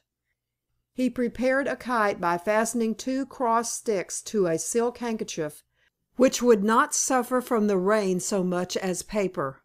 To the upright stick he affixed an iron point. The string was, as usual, of hemp, excepting the lower end, which was made of silk, because this substance does not give a free passage to the electricity. With this kite, on the appearance of a thunderstorm, he went out into the commons with his son, to whom alone he had communicated his intentions. He placed himself under a shed to avoid the rain. His kite was raised. A thunder cloud passed over it, but no sign of electricity appeared. The experiment had almost been given up in despair, when he perceived, in the loose fibers of the string, evident appearances of electricity. By continued observation the fact was most clearly proved, and the honor of establishing the sameness of electricity and lightning was won by Franklin. The letters which Franklin had sent to Mr. Collinson were published by that gentleman in a separate volume under the title of New Experiments and Observations on Electricity Made at Philadelphia in America. They were read with great eagerness and soon translated into different languages. A very incorrect French translation fell into the hands of the celebrated Buffon, who had been much pleased with it, and performed the experiments with success. A more correct translation was undertaken at his request and contributed much towards spreading a knowledge of Franklin's principles in France. His experiments were repeated by most of the distinguished philosophers throughout Europe. By these experiments the truth of Franklin's doctrine was established in the firmest manner. When it could no longer be doubted, some men were anxious to take away from its merit. It was considered at that time rather mortifying to the European philosophers to admit that an American could make important discoveries which had escaped their notice. The Abbé Nollet, preceptor in natural philosophy to the royal family of France, was exceedingly offended at the publication of Franklin's letters.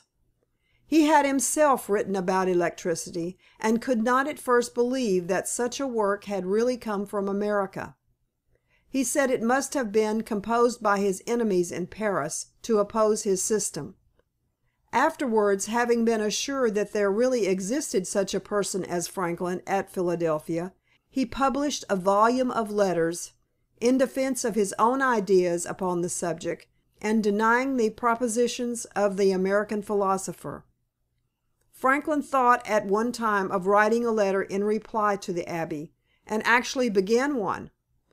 But on considering that any one might repeat his experiments, and ascertain for himself whether or not they were true, he concluded to let his papers shift for themselves, believing it was better to spend what time he could spare in making new experiments than in disputing about those already made. The event gave him no cause to repent of his silence.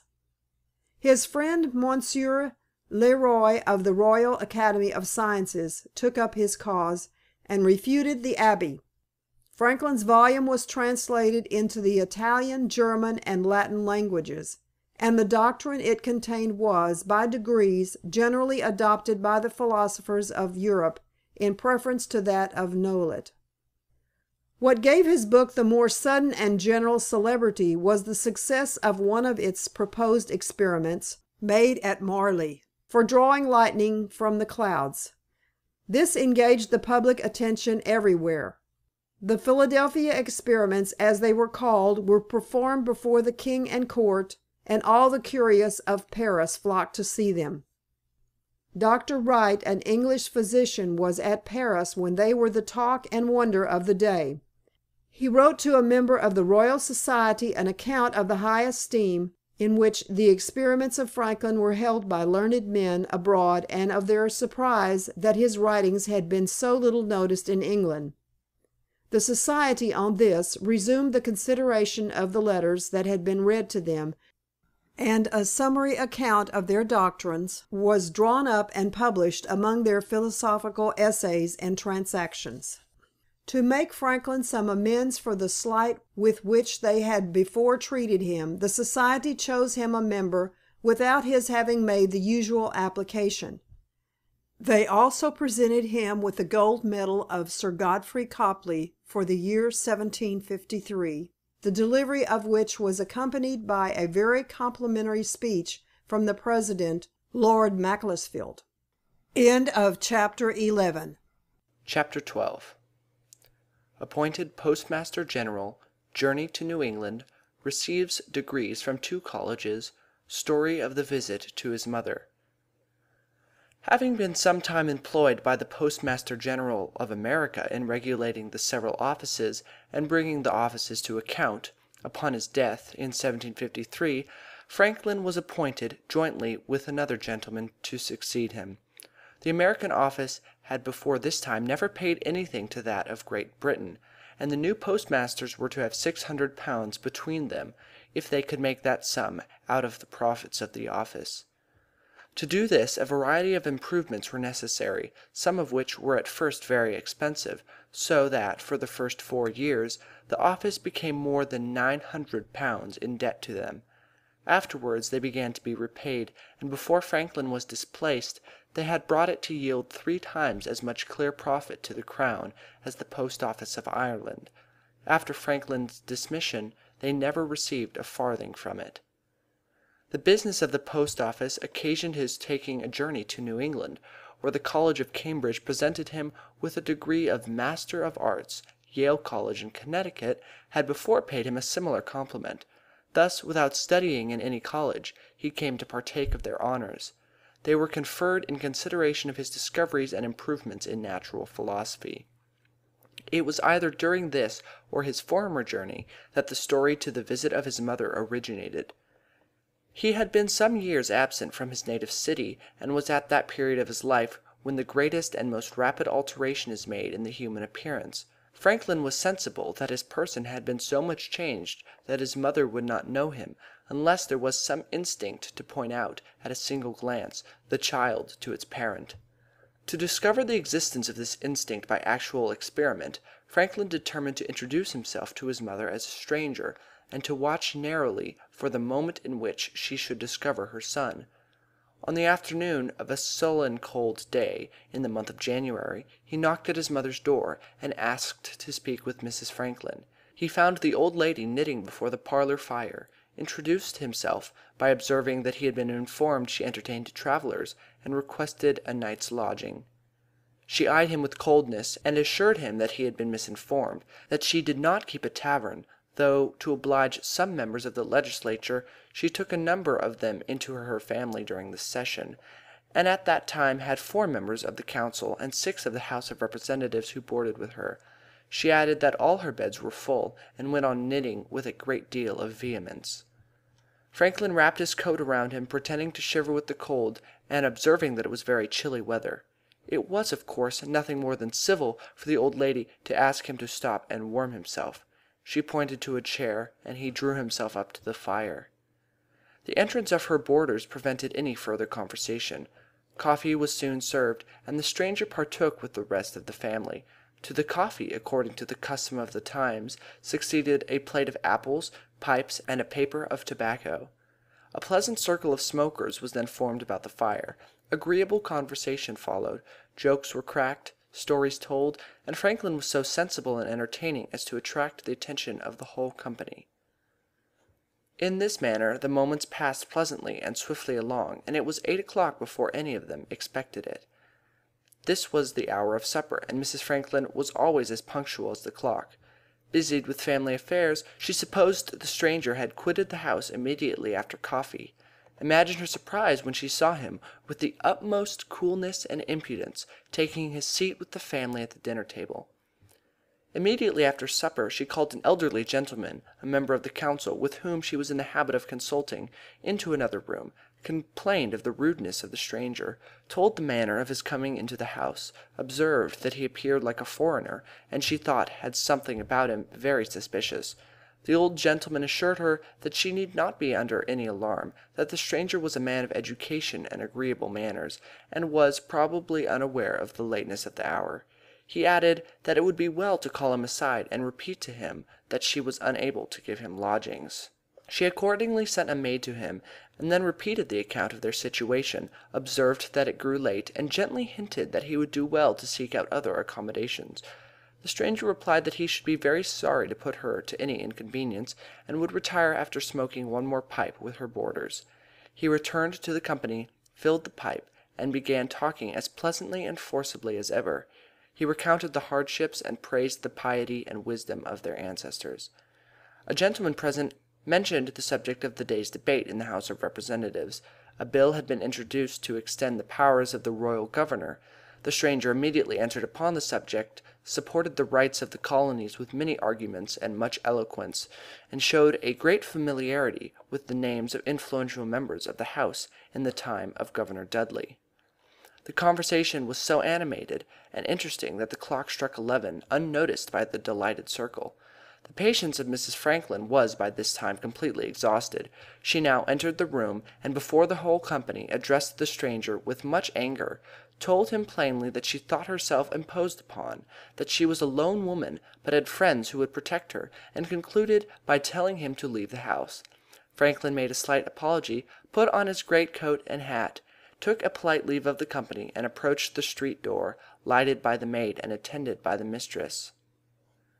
While the company had been enjoying themselves within, a most tremendous snowstorm had filled the streets, knee-deep, and no sooner had the maid lifted the latch than a roaring wind forced open the door, put out the light, and almost filled the entry with drifted snow and hail. As soon as the candle was relighted, the stranger cast a mournful look on the lady of the mansion and said, "My dear madam, if you turn me out of your house in this dreadful storm, I am a stranger in the town, and shall certainly perish in the streets. You look like a charitable lady. I should not think you could refuse shelter to a dog on such a night." "Don't tell me of charity," said the offended matron. "Charity begins at home. It is your own fault that you stayed so long. In short, sir, I do not like your looks, or your conduct, in thus forcing yourself upon my family, and I fear you have some bad designs." The good lady had grown so angry as to raise her voice much above its ordinary pitch, and the noise drew all the company into the entry. They did not agree with Mrs. Franklin in respect to the stranger at all. He seemed to them to be a very honest, clever-looking fellow, and so far from wishing to turn him out of the house, there was not one of them but would have been glad to have him for a fellow boarder. They thought him very sensible and pleasant, and could not account for the landlady's aversion. At length, by their united interference, the stranger was permitted to remain in the house. There was no bed, or part of a bed, unoccupied, and he was obliged to sleep all night in an easy-chair before the parlor fire. Although her boarders appeared to have perfect confidence in his honesty, it was not so with Mrs. Franklin. She very carefully collected her silver spoons, pepper-box, and porringer from her closet, and, after securing the parlor door by sticking a fork over the latch, carried them to her chamber. She charged the negro man to sleep with his clothes on, to take the great cleaver to bed with him, and to wake up and seize the vagrant at the first noise he made in plundering the house. The good lady then retired to bed with her maid, whom she compelled to sleep in the same room. After a very restless night, Mrs. Franklin rose before the sun. She called her domestics, proceeded with them in a body to unfasten the parlor door. To her great astonishment, she found her guest quietly sleeping in his chair. She now began to feel sorry for her suspicions. Waking him with a cheerful good morning, she inquired how he had rested, and invited him to partake of her breakfast, which was always served before that of the boarders.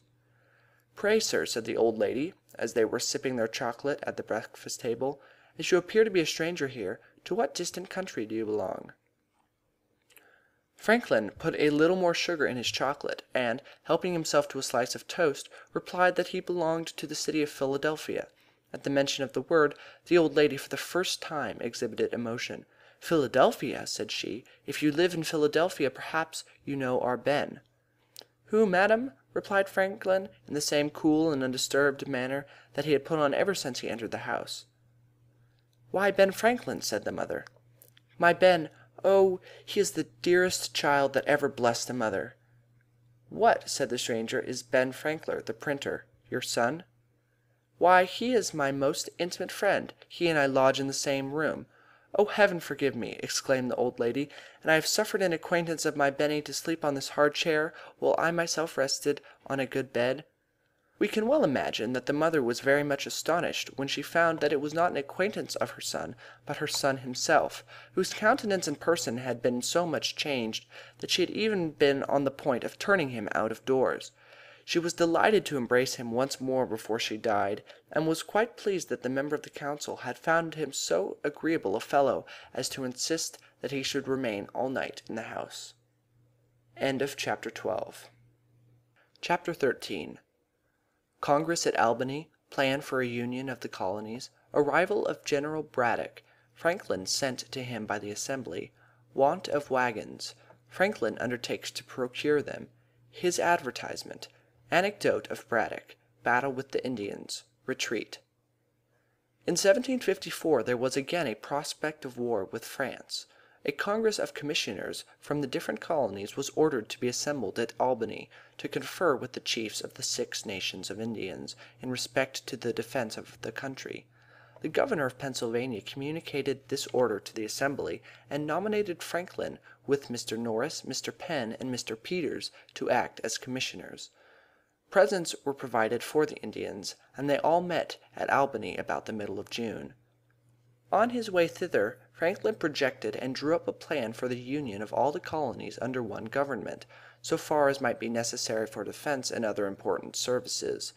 This plan was shown to 2 or 3 of his friends, and, having met with their approbation, was submitted to Congress. It then appeared that several of the commissioners had formed projects of the same kind.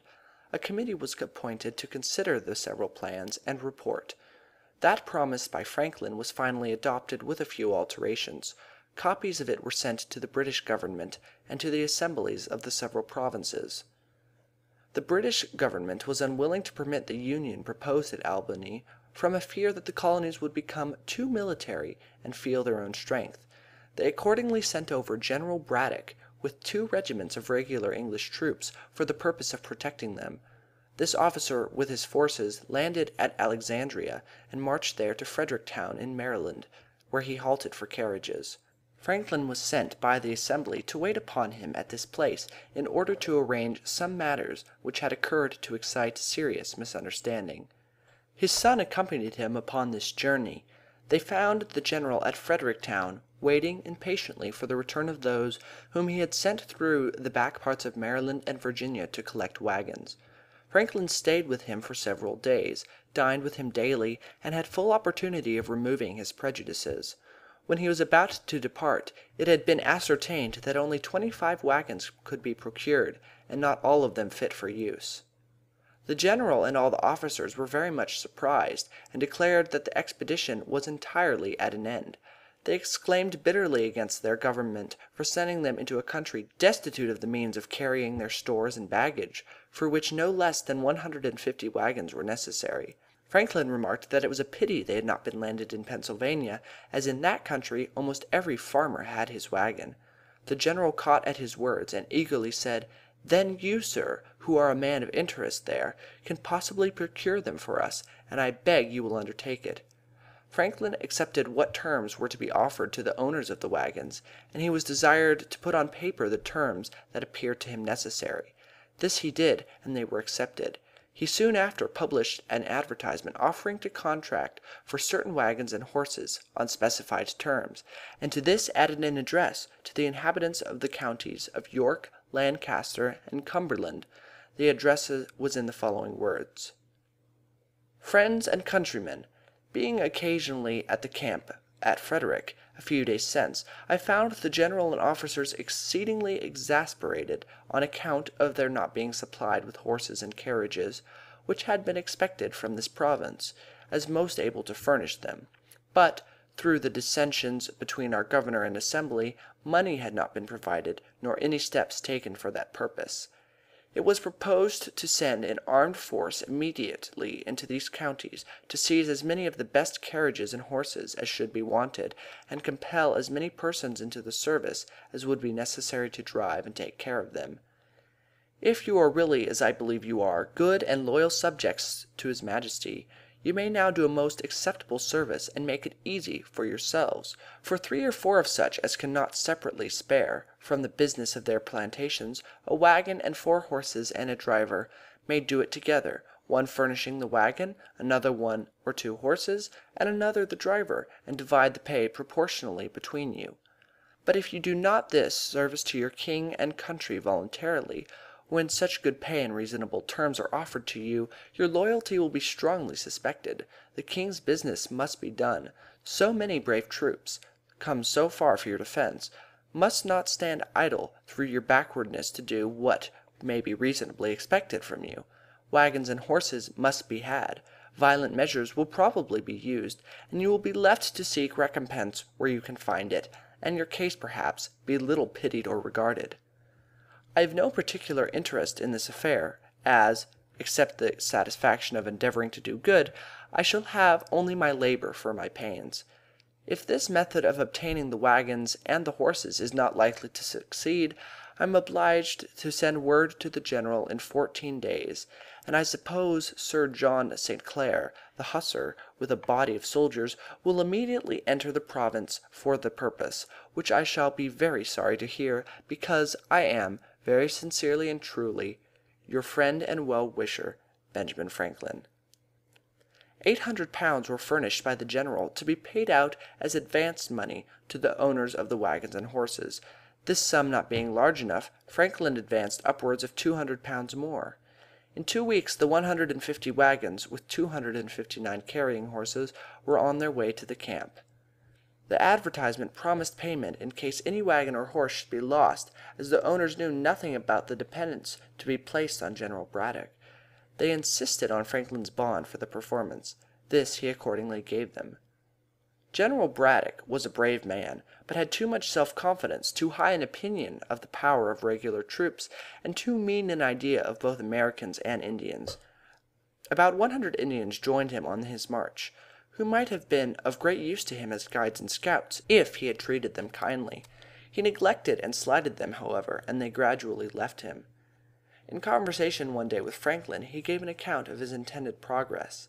"After taking Fort Duquesne," said he, "I am to proceed to Niagara, and having taken that, to Frontenac, if the season will allow time, and I suppose it will. Fort Duquesne can hardly detain me above 3 or 4 days, and then I see nothing that can obstruct my march to Niagara." Franklin knew something about marches through the woods and the tricks of the Indians, and entertained serious doubts in respect to the success of the campaign. He only ventured, however, to say, "To be sure, sir, if you arrive well before Duquesne with the fine troops, so well provided with artillery, the fort, though completely fortified and assisted with a very strong garrison, can probably make but a short resistance. The only danger I apprehend for obstruction to your march is from the ambuscades of the Indians, who, by constant practice, are dexterous in laying and executing them, and the slender line, nearly 4 miles long, which your army must make, may expose it to be attacked by surprise in its flanks, and to be cut like a thread into several pieces, which, from their distance, cannot come up in time to support each other." Braddock smiled at his ignorance, and replied, "These savages may indeed be a formidable enemy to your raw American militia, but upon the king's regular and disciplined troops, sir, it is impossible they should make any impression." The enemy did not take that advantage of the army under Braddock which Franklin anticipated. They suffered it to approach without interruption till within 9 miles of Fort Duquesne. The troops had just crossed a river, were in a more open part of the woods than any they passed, and moving forward in a compact form. Their advanced guard was suddenly attacked by a heavy fire from behind trees and bushes. This was the first intelligence which the general had of the approach of an enemy. The guard became disordered. The general hurried his troops up to their assistance. This was done in great confusion through wagons, baggage, and cattle. They were now attacked also from behind. The officers were on horseback, and easily distinguished and picked out as marks by the enemy. The soldiers were thrown together in great disorder, having or hearing no orders, and standing to be shot at all, till 2/3 of them were killed. Then, being seized with a panic, the remainder fled in precipitation. The wagoners took each a horse out of his team and scampered. Their example was immediately followed by others, so that all the wagons, provisions, artillery, and stores were left to the enemy. The general, being wounded, was brought off with difficulty. Out of 86 officers, 63 were killed or wounded, and 740 men killed of 1,100. These men had been picked from the whole army. The rest had been left behind with Colonel Dunbar, who was to follow with the heavier parts of the baggage. The fugitives arrived at Dunbar's camps and communicated their own panic to him and all his people. Though he had now above 1,000 men, he determined not to meddle with the enemy, but to make the best of his way to the settlements. Notwithstanding requests from the governor of Virginia, Maryland, and Pennsylvania that he would post his troops on the frontiers to protect the inhabitants, he continued his hasty and disgraceful march till he had arrived at snug quarters in Philadelphia. End of chapter 13. Chapter 14. Settlement for the loss of wagons. Anecdote. Preparations for defence. Franklin appointed to a military command. Assembles the troops at Bethlehem. Farmers killed by Indians. Building forts. Extracts from Franklin's journal. Indian cunning. Anecdotes of the Moravians. As soon as the loss of the wagons and horses was generally known, all the owners came upon Franklin for the valuation which he had given bond to pay. Their demands troubled him exceedingly. He informed them that the money was ready in the paymaster's hands, but the order for paying it must be first obtained from General Shirley, that he had applied for it, and they must have patience till he could receive it. All this, however, was not sufficient, and some began to sue him. General Shirley at length released him from this disagreeable situation by appointing commissioners to examine the claims and order payment. They amounted to nearly £20,000. Before receiving news of the defeat, two gentlemen came to Franklin with a subscription paper for raising money to pay the expense of a grand firework, which it was intended to exhibit on receiving the news of the taking of Fort Duquesne. Franklin told them gravely that he thought it would be time enough to prepare for rejoicing when they knew that they should have occasion to rejoice. They seemed surprised that he did not immediately comply with their proposal. "Why," said one of them, "you surely do not suppose that the fort will not be taken?" "I don't know," replied Franklin, "that it will not be taken, but I know that the events of war are subject to great uncertainty." The plan was fortunately abandoned. The Assembly now laid a tax to raise money for the defence of the province, and Franklin was appointed one of the commissioners to dispose of it. He had also carried a bill through the House for establishing and disciplining a voluntary militia. To promote the association necessary to form the militia, he wrote a dialogue upon the subject, which was extensively circulated, and thought to have great effect. While the several companies in the city and country were forming and learning their exercise, the governor prevailed upon Franklin to take charge of the northwestern frontier, which was infested by the enemy, and provide for the defence of the inhabitants by raising troops and building a line of forts. Franklin did not think himself very well qualified for the military, but was willing to be of all the service in his power. He received a commission from the governor, with full authority, and a parcel of blank commissioners for officers, to be given to whom he thought fit. 560 men were soon raised and placed under his command. The place first selected for a fort was Gnadenhutten, a village settled by the Moravians, and which had recently been the scene of terrible destruction and death. In order to march thither, Franklin assembled the companies at Bethlehem, the chief establishment of those people. He was surprised to find this place in a good state of defence. The destruction of Gnadenhutten had made them apprehensive of danger. They had purchased a quantity of arms and ammunition from New York, and had even placed quantities of small paving stones between the windows of their high houses, to be thrown down upon the heads of any Indians that should attempt to force into them. The armed brethren kept watch, and relieved each other as regularly as in any garrison town. In conversation with their bishop, Spangenberg, Franklin mentioned his surprise, for, knowing they had obtained an act of Parliament excusing them from military duties in the colonies, he supposed they had motives of conscience which forbade their bearing arms. The bishop answered that it was not one of their established principles, but that at the time of their obtaining that act, it was thought to be a principle with many of their people. On this occasion, however, to their surprise, they found it adopted but by a few. A strong sense of danger very soon overcomes such notions. It was the beginning of January when they set out upon the business of building forts. One detachment was sent towards the Minisink, with directions to erect one for the upper part of the country, and another to the lower part, with similar directions. Franklin went in person with the remaining troops to Gnadenhutten, where a force was thought more immediately necessary. The Moravians procured him 5 wagons for their tools, stores, and baggage. Just before they left Bethlehem, 11 farmers, who had been driven from their homes by the Indians, came to Franklin, requesting a supply of firearms, that they might go back and bring off their cattle. He gave them each a gun with suitable ammunition. They had not marched many miles when it began to rain, and it continued raining all day. There were no habitations on the road to shelter them till they reached, about night, the house of a German. Here, in the barn and shed, they were all huddled together as wet as water could make them. It was well for them that they were not attacked upon the march, for their arms were of the poorest sort, and it was impossible to keep the locks of their guns dry. The poor farmers before mentioned suffered on this account. They met with the Indians, and the primings being wet with rain, their guns would not go off, so that only one of them escaped with his life. The next day was fair. The companies continued their march, and arrived at the desolate Nadenhutten. There was a mill in the neighbourhood, round which several pine boards had been left. With these they soon built themselves huts. Their next work was to bury the dead they found there. On the following morning their fort was planned and marked out, with a circumference measuring 455 feet.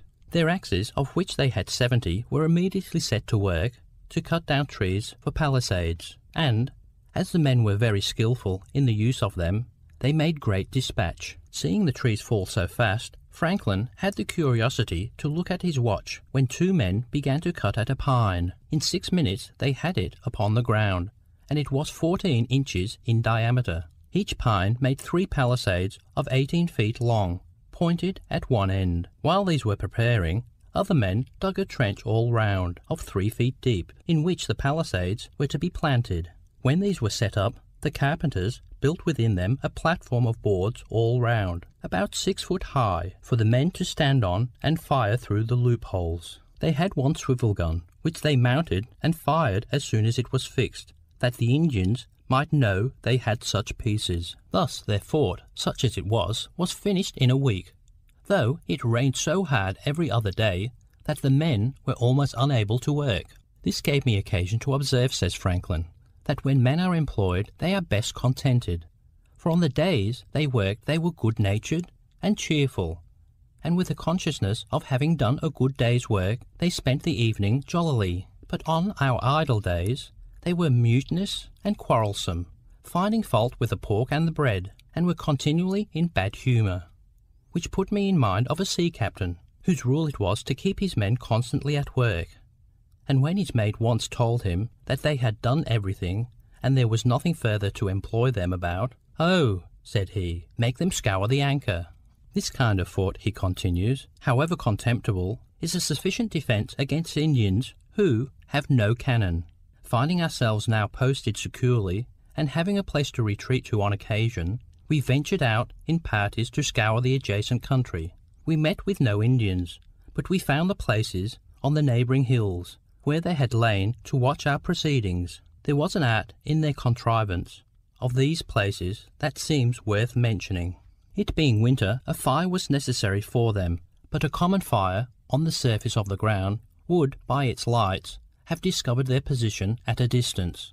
They had, therefore, dug holes in the ground about 3 feet in diameter, and somewhat deeper we found where they had, with their hatchets, cut off the charcoal from the side of burnt logs laying in the woods. With these coals they had made small fires in the bottom of the holes, and we observed among the weeds and grass the prints of their bodies, made by their laying all round, with their legs hanging down in the holes, to keep their feet warm, which with them is an essential point. This kind of fire, so managed, could not discover them either by its light, flame, sparks, or even smoke. It appeared that the number was not great, and it seems that they saw we were too many to be attacked by them with the prospect of advantage.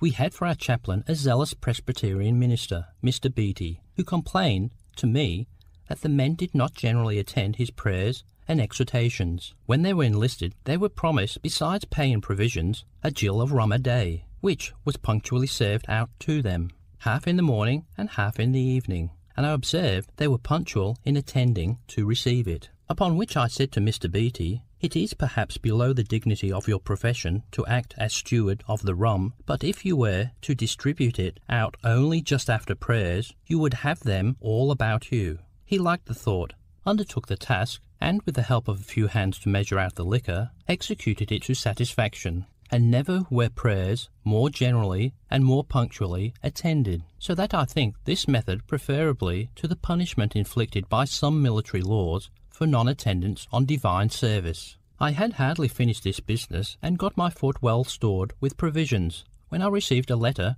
from the governor, acquainting me that he had called the assembly, and wished my attendance there, if the posture of affairs on the frontier was such that my remaining there was no longer necessary. My friends, too, of the assembly pressing me by their letter to be, if possible, at the meeting, and my 3 intended forts being now completed, and the inhabitants content to remain on their farms under that protection, I resolved to return the more willingly as a New England officer. Colonel Clapham, experienced in Indian war, being on a visit to our establishment, consented to accept the command. I gave him a commission, and, parading the garrison, had it read before them, and introduced him to them as an officer, who, from his skills in military affairs, was much more fit to command than myself, and giving them a little exhortation, took my leave. I was escorted as far as Bethlehem, where I rested a few days to recover from the fatigue I had undergone. The first night, laying on a good bed, I could hardly sleep, it was so different from my hard lodging on the floor of a hut at Nadenhuten, with only a blanket or 2. While at Bethlehem, I inquired a little into the practice of the Moravians. Some of them had accompanied me, and all were very kind to me. I found they worked for a common stock, ate at common tables, and slept in common dormitories, great numbers together. In the dormitories I observed loopholes at certain distances, all along just under the ceiling, which I thought judiciously placed for change of air. I went to their church, where I was entertained with good music, the organ being accompanied with violins, hautboys, flutes, and clarinets. I understood their sermons were not usually preached to mixed congregations of men, women, and children, as is our common practice, but that they assembled sometimes the married men, at other times their wives, then the young men, the young women, and the little children, each division by itself. The sermon I heard was to the latter, who came in and were placed in rows on benches, the boys under the conduct of a young man, their tutor, and the girls conducted by a young woman. The discourse seemed well adapted to their capacities, and was delivered in a pleasing, familiar manner, coaxing them, as it were, to be good. They behaved very orderly, but looked pale and unhealthy, which made me suspect that they were kept too much within doors, or not allowed sufficient exercise. I inquired concerning the Moravians' marriages, whether the report was true that they were by lot. I was told that lots were used only in particular cases, that generally when a young man found himself disposed to marry, he informed the elders of his class, who consulted the elder ladies that governed the young women, as these elders of the different sexes were well acquainted with the tempers and dispositions of their respective pupils.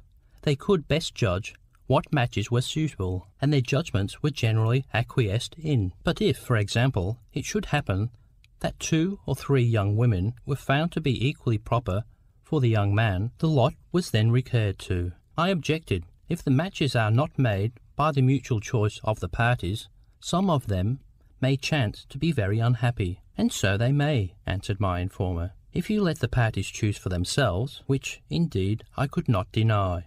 End of chapter 14. Chapter 15.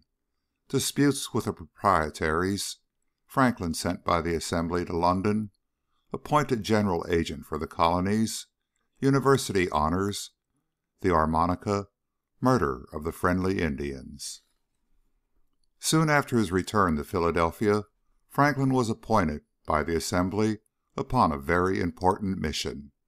From the earliest establishment of Pennsylvania, there seems to have been a spirit of dispute among its inhabitants. During the lifetime of William Penn, the Constitution had been 3 times altered. After this time, quarrels were continually arising between the proprietaries, or their governors, and the Assembly. The proprietaries were the descendants of those to whom the lands were originally granted by the king. They claimed particular privilege for their estates, and among other things, that they should be free from taxes. To this the Assembly would by no means consent. This subject of dispute interfered in almost every question, and prevented the passage of the most necessary laws.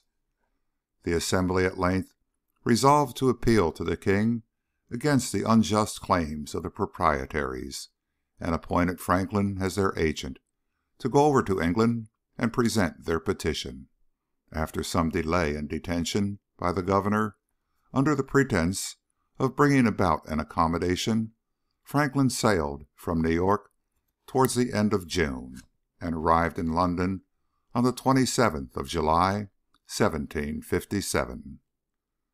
According to the instructions which he had received from the legislature, Franklin had a meeting with the proprietaries who then resided in England, and endeavored to prevail on them to give up their pretensions.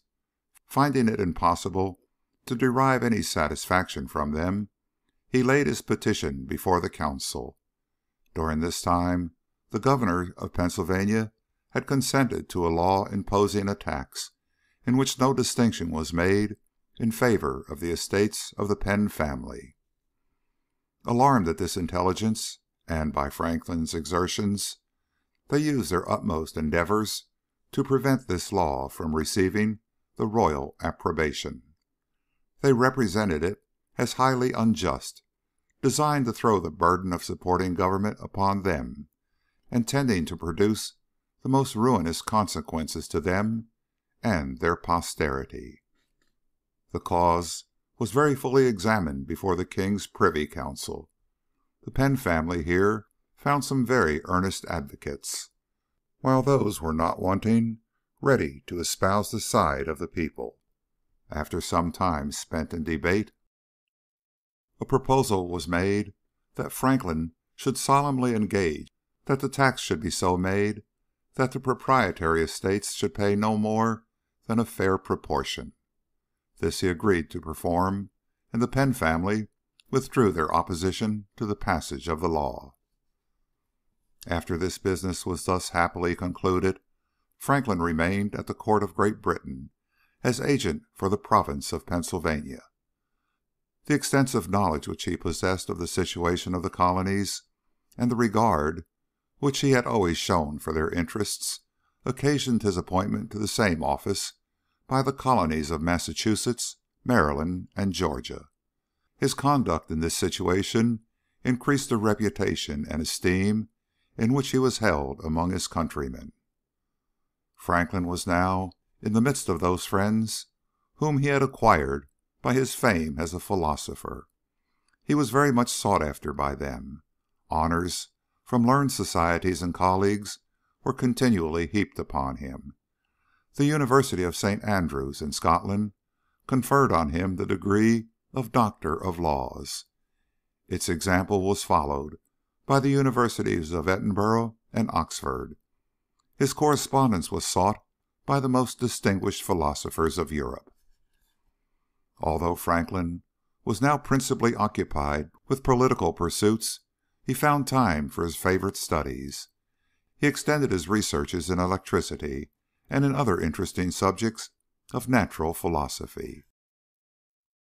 The tone produced by rubbing the brim of a drinking glass with a wet finger is familiar to every one. An Irish gentleman by the name of Puckridge, by placing on a table a number of glasses of different sizes, and tuning them by partly filling them with water, endeavored to form an instrument upon which he could play tunes. He died before he had completed his invention. Some improvements were afterwards made upon his plan. The sweetness of the tones induced Franklin to try a number of experiments, and he at length formed the instrument which he has called the harmonica. In the summer of 1762 he returned to America.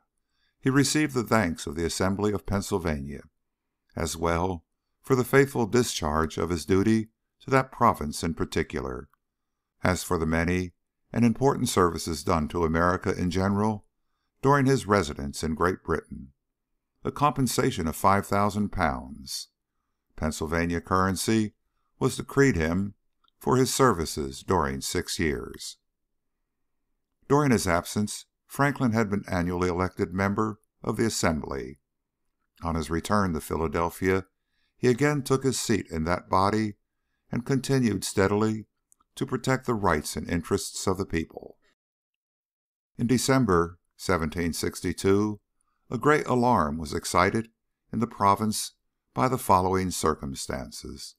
Several Indians resided in the county of Lancaster, who had always conducted themselves as friends to the white men.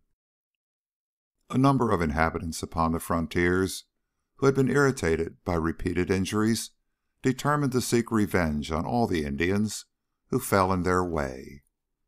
About 120 persons assembled and proceeded on horseback to the settlements of the defenseless Indians. These were now reduced in number to about 20. They had received information of the intended attack, but did not believe it. As the white people had always been their friends, they feared no danger from them.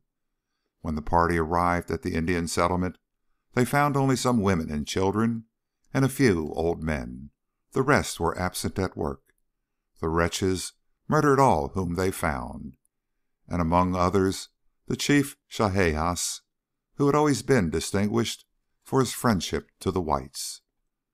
The remainder of these unfortunate Indians, who by their absence had escaped the massacre, were conducted to Lancaster and lodged in the jail as a place of security.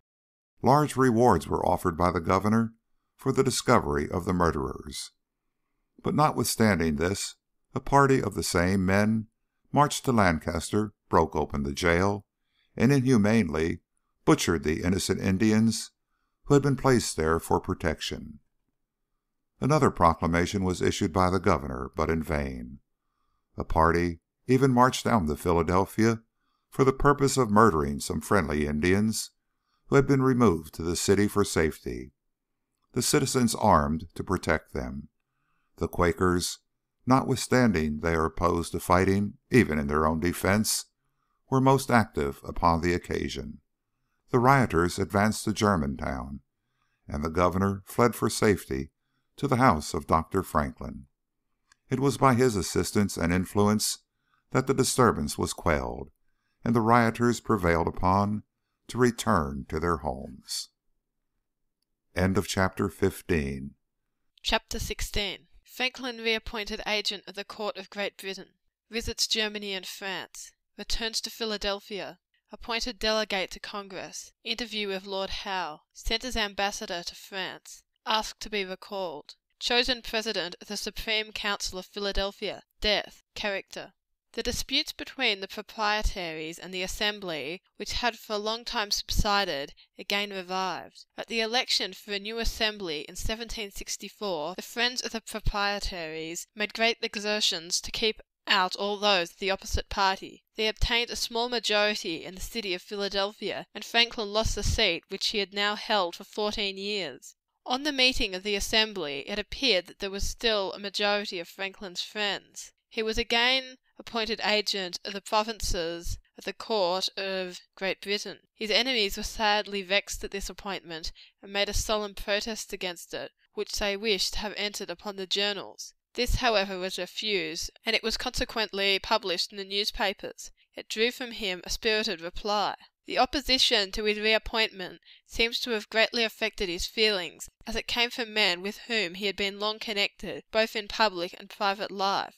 In his last publication he took a pathetic leave of Pennsylvania. "I am now," he says, "to take leave, perhaps a last leave of the country I love, and in which I have spent the greatest part of my life. Esto perpetua. I wish every kind of prosperity to my friends, and I forgive my enemies."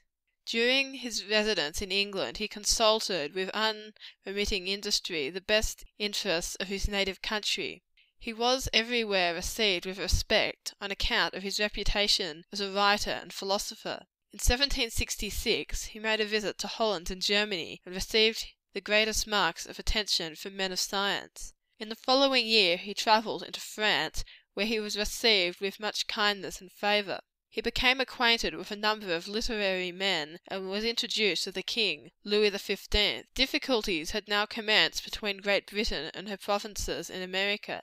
Franklin was unwearied in his efforts to bring about a reconciliation. He had frequent interviews with Lord Howe and Lord Chatham and other distinguished English statesmen, who entertained for him the highest respect and esteem. Most of the time during his present residence in England was occupied in these vain efforts. The violent conduct of the parent state drove the colonies to war, and Franklin returned to America in the year 1775. The day after his return he was elected by the legislature of Pennsylvania a delegate to Congress. Not long after his election a committee was appointed, consisting of Mr. Lynch, Mr. Harrison, and himself, to visit the camp at Cambridge. They here united their efforts with those of the commander-in-chief to convince the soldiers of the necessity of remaining in the field and persevering in the cause of their country. When Lord Howe came to America in 1776, with powers to effect an accommodation with the colonists, a correspondence on the subject took place between him and Dr. Franklin. John Adams, Edward Rutledge, and Dr. Franklin were afterwards appointed to wait upon Lord Howe and learn the extent of his powers. These were found to be confined to the liberty of granting pardons on submission. The Americans at that time would not thank the king for 1,000 pardons, and the interview terminated without effecting anything towards a reconciliation. Dr. Franklin was an earnest advocate for the entire separation of the colonies from Great Britain, and his writings upon the subject had great influence on the public mind. In 1776 he was president of a convention which assembled for the purpose of establishing a new form of government for the state of Pennsylvania. In the later part of this year he was appointed to assist Mr. Silas Deane in managing the affairs of the colonies at the court of France. No one could have rendered more service to the United States in this situation than Dr. Franklin. His character was much honoured in France, and as a philosopher he was held in very high esteem. He was received with respect by all the celebrated literary men of the day, and this respect naturally extended itself to all classes. His political negotiations were the greatest importance to his native country. When the independence of the United States was acknowledged by Great Britain, Franklin became desirous of returning home. The infirmities of age and disease had fallen upon him, and the situation of his country rendered his services no longer indispensably necessary.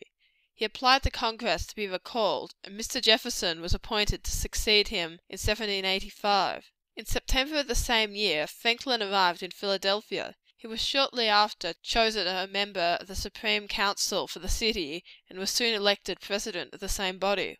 For the next 3 years Franklin still devoted himself to public business and to his political and philosophical studies.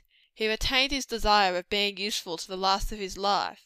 In 1788 his increasing infirmities compelled him to retire from public office. His complaints continued, and he suffered very severely from his sickness. He still, however, remained good-natured and cheerful, was perfectly resigned to his situation, acknowledging the justice and kindness of that Being who had seen fit that he should be thus afflicted. On the 17th of April, 1790, about 11 o'clock at night, Dr. Franklin quietly expired. He had reached an honoured and happy old age. From small beginnings, by a uniform course of prudence and honesty, he had raised himself to high station, wealth, and distinction. In considering the character of Franklin, we perceive that the most marked trait was his habit of economy. By economy we do not mean merely care in gaining and keeping of his money. We mean care of time, of labour, frugality, industry, system, method in all his business. To this we may add economy of his health, avoiding all excess and unnecessary exposure. His cheerfulness and good nature were also remarkable. He was ever happy and entertaining. His anecdotes and jests were always to the point, and his manner of conversing and writing was at once pleasing and effective. For his public services his country owes him her respect and gratitude, while his philosophical discoveries have excited the admiration of the world. His name will live with the names of the few great men who have conferred enduring benefits on mankind. The following epitaph on himself was written by him many years previous to himself. The body of Benjamin Franklin, printer, like the cover of an old book, its contents torn out and stripped of its lettering and gilding. Here lies food for the worms, yet the work itself shall not be lost, for it will, as he believed, appear once more in a new and more beautiful edition, correct and amended by the author. End of chapter 16. Chapter 17. The Whistle, a True Story, written to his nephew. When I was a child, at 7 years old, my friends, on a holy day, filled my pockets with coppers. I went directly to a shop where they sold toys for children, and being charmed with the sound of a whistle that I met by the way in the hands of another boy, I voluntarily offered him all my money for one. I then came home, and went whistling all over the house, much pleased with my whistle, but disturbing all the family. My brothers and sisters and cousins, understanding the bargain I had made, told me I had given 4 times as much for it as it was worth. This put me in mind what good things I might have bought with the rest of the money, and they laughed at me so much for my folly, that I cried with vexation, and the reflection gave me more chagrin than the whistle gave me pleasure. This, however, was afterwards of use to me, the impression continuing on my mind, so that often, when I was tempted to buy some unnecessary thing, I said to myself, "Don't give too much for the whistle," and so I saved my money. As I grew up, came into the world, and observed the actions of men, I thought I met with many, very many, who gave too much for their whistle.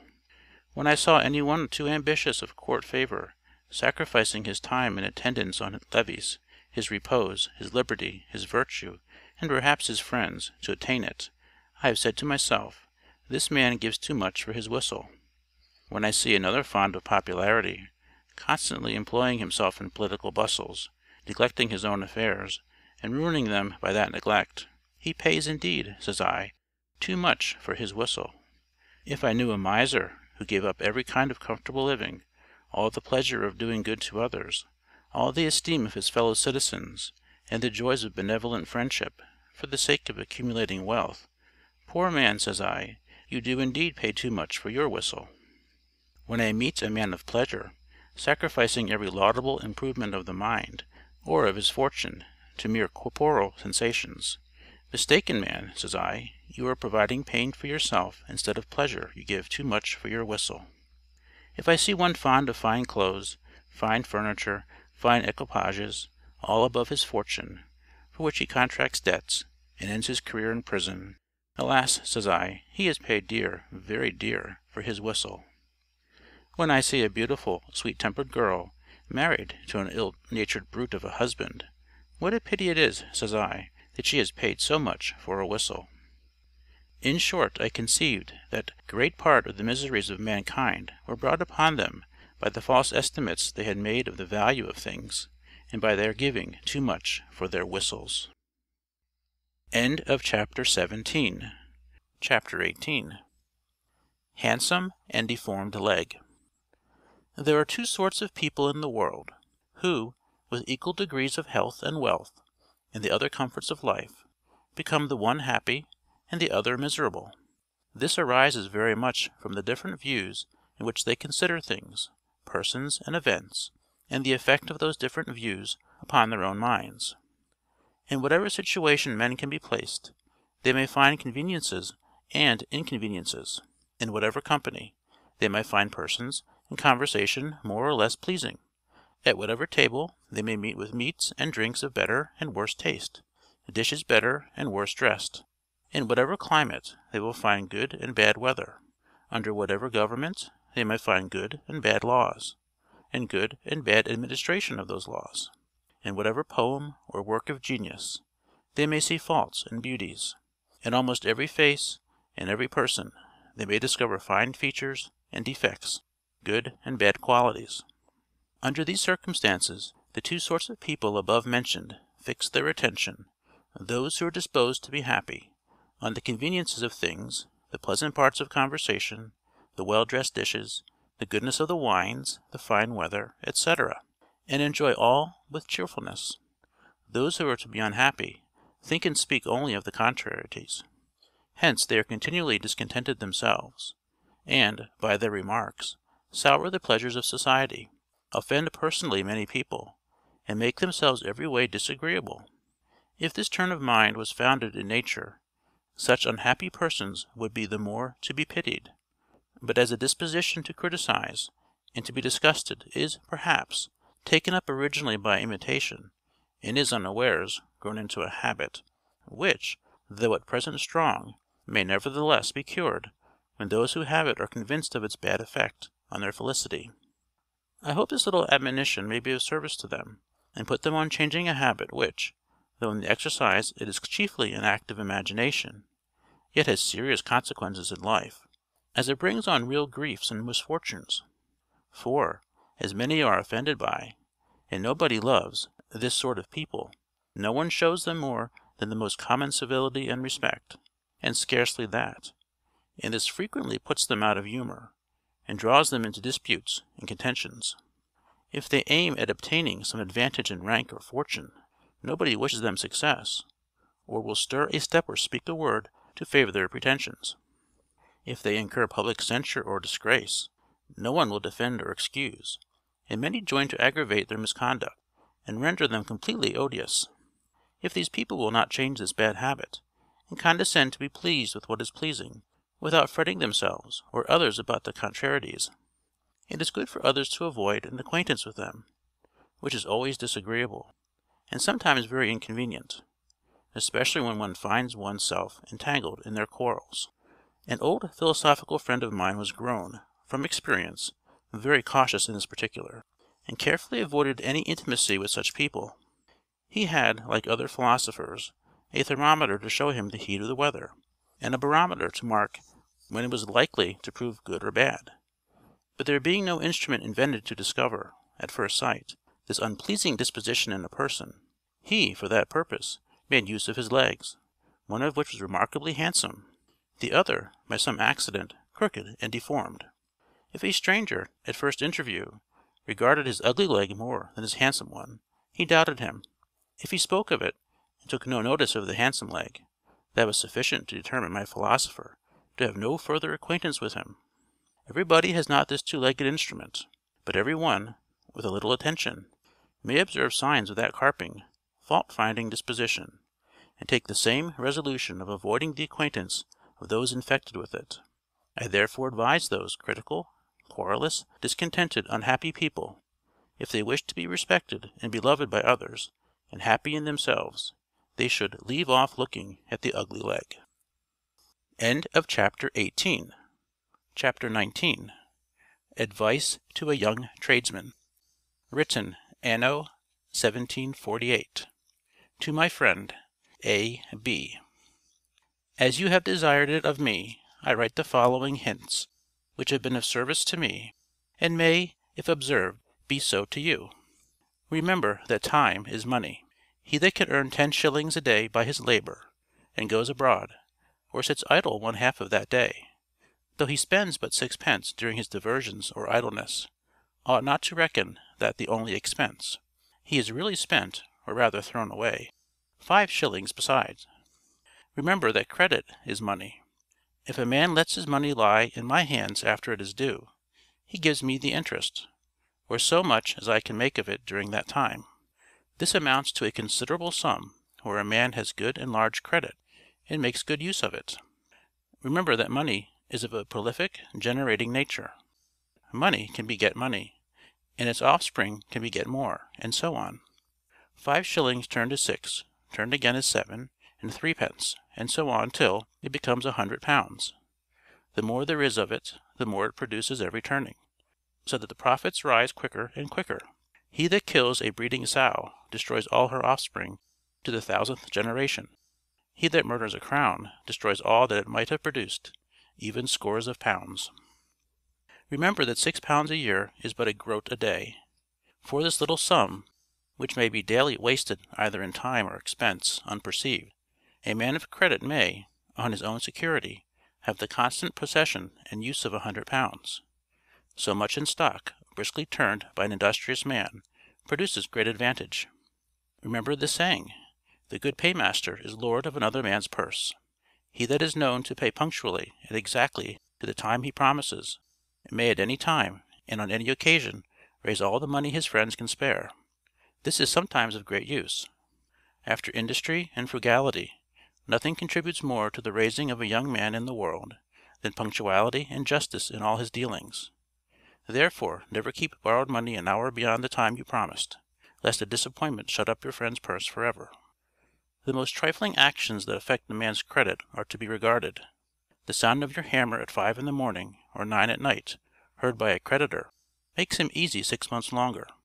But if he sees you at a billiard table, or hears your voice at a tavern, when you should be at work, he sends for his money the next day, demands it before he can receive it in a lump. It shows, besides, that you are mindful of what you owe, It makes you appear a careful as well as an honest man, and that still increases your credit. Beware of thinking all your own that you possess, and of living accordingly. It is a mistake that many people who have credit fall into. To prevent this, keep an exact account, for some time, both of your expenses and your income. If you take the pains at first to mention particulars, it will have this good effect: you will discover how wonderfully small, trifling expenses mount up to large sums, and will discern what might have been, and may for the future be saved, without occasioning any great inconvenience. In short, the way to wealth, if you desire it, is as plain as the way to market. It depends chiefly on two words, industry and frugality. That is, waste neither time nor money, but make the best use of both. Without industry and frugality nothing will do, and with them everything.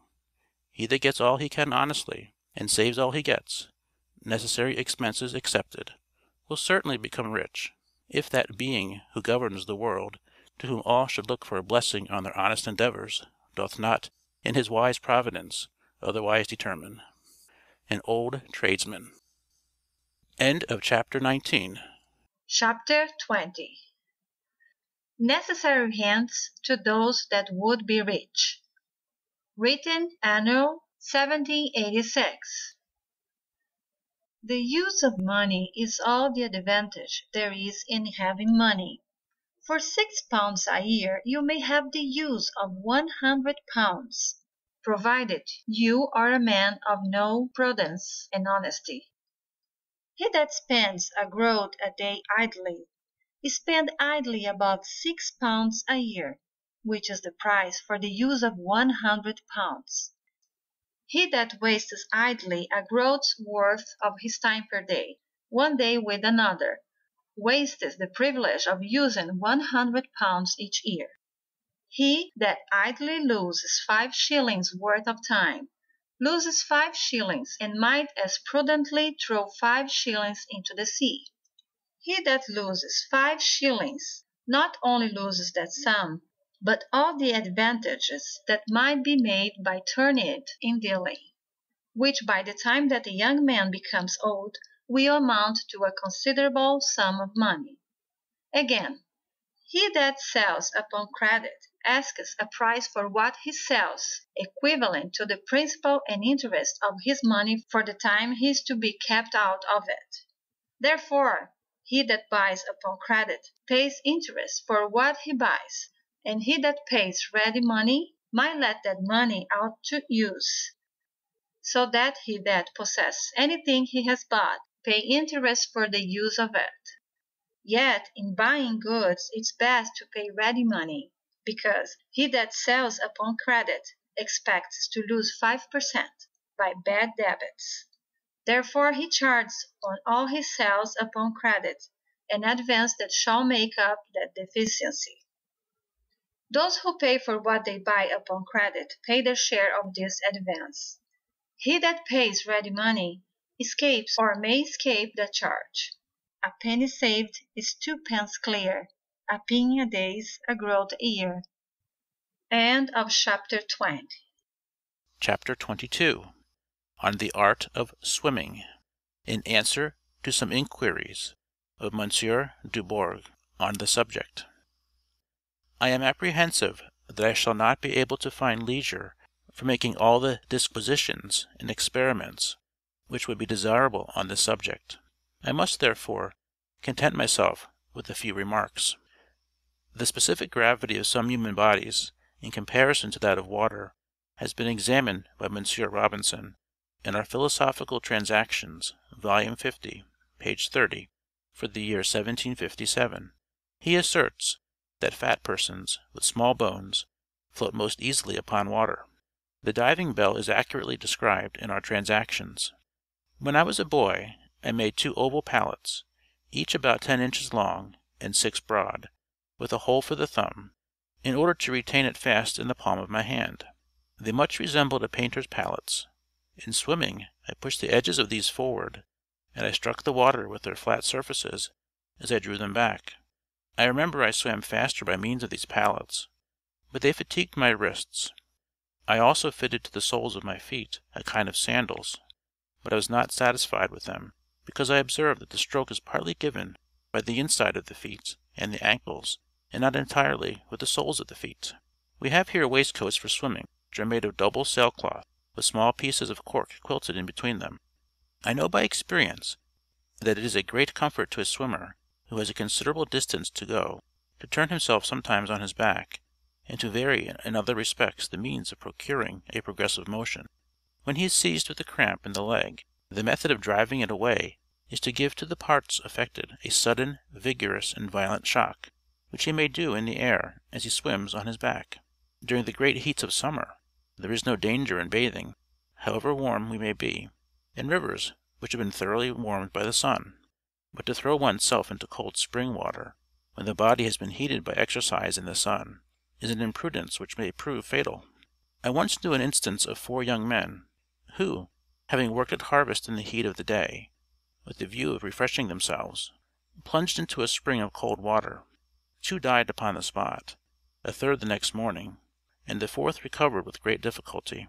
A copious draught of cold water, in similar circumstances, is frequently attended with the same effect in North America. The exercise of swimming is one of the most healthy and agreeable in the world. After having swam for an hour or 2 in the evening, one sleeps coolly the whole night, even during the most ardent heat of summer. Perhaps, the pores being cleansed, the insensible perspiration increases and occasions this coolness. It is certain that much swimming is the means of stopping a diarrhea, and even of producing a constipation. With respect to those who do not know how to swim, or who are affected with a diarrhea at a season which does not permit them to use that exercise, a warm bath, by cleansing and purifying the skin, is found very salutary, and often effects a radical cure. I speak from my own experience, frequently repeated, and that of others to whom I have recommended this. You will not be displeased if I conclude these hasty remarks by informing you that as the ordinary method of swimming is reduced to the act of rowing with the arms and legs, and is consequently a laborious and fatiguing operation when the space of water to be crossed is considerable, there is a method in which a swimmer may pass to great distances with much facility by means of a sail. This discovery I fortunately made by accident, and in the following manner. When I was a boy, I amused myself one day with flying a paper kite, and approaching the back of a pond which was near a mile broad. I tied the string to a stake, and the kite ascended to a very considerable height above the pond, while I was swimming. In a little time, being desirous of amusing myself with my kite, and enjoying at the same time the pleasure of swimming, I returned, and loosing it from the stake the string with the little stick which was fastened to it, went again into the water, where I found that, lying on my back, and holding the stick in my hands, I was drawn along the surface of the water in a very agreeable manner. Having then engaged another boy to carry my clothes round the pond, to a place which I pointed out to him, on the other side, I began to cross the pond with my kite, which carried me quite over without the least fatigue, and with the greatest pleasure imaginable. I was only obliged occasionally to halt a little in my course, and resist its progress, when it appeared that, by following too quick, I lowered the kite too much, by doing which occasionally I made it rise again. I have never since that time practised this singular mode of swimming, though I think it not impossible to cross in this manner from Dover to Calais. The packet boat, however, is still preferable. End of Chapter 22. Chapter 21. Paper. A Poem. Some wits of old, such wits of old there were, whose hints showed meaning, whose allusions care, by one brave stroke to mark all humankind, called clear blank paper every infant mind. When still, as opening sense her dictates wrote, fair virtue put a seal, or vice a blot. The thought was happy, pertinent, and true. Methinks a genius might the plan pursue. I, can you pardon my presumption? I, no wit, no genius, yet for once will try. Various the papers, various wants produce, the wants of fashion, elegance, and use. Men are as various, and if right I scan, each sort of paper represents some man. Pray note the fop, half powder and half lace, nice as a bandbox, or his dwelling place. He's the gilt paper, which apart you store, and lock from vulgar hands in the scrutoire. Mechanics, servants, farmers, and so forth, are copy paper of inferior worth, less prized, more useful, for your desks decreed, free to all pens, and prompt at every need. The wretch whom avarice bids to pinch and spare, starve, cheat, and pilfer to enrich an heir, is coarse brown paper, such as peddlers choose to wrap up wares which better men will use. Take next the miser's contrast, who destroys health, fame, and fortune in a round of joys. Will any paper match him? Yes, throughout he's a true seeking paper, past all doubt. The retail politician's anxious thought deems this side always right, and that stark naught. He foams with censure, with applause he raves, a dupe to rumors and a tool of knaves, who want no type as weakness to proclaim, while such a thing as fool's cap has a name. The hasty gentleman, whose blood runs high, who picks a quarrel if you step awry, who can't a jest, or hint, or look endure. What's he? What? Touch paper, to be sure. What are our poets? Take them as they fall. Good, bad, rich, poor, much read, not read at all. Them and their works in the same class you'll find. They are the mere waste paper of mankind. Observe the maiden, innocently sweet. She's fair white paper, an unsullied sheet, on which the happy man, whom fate ordains, may write his name and take her for his pains.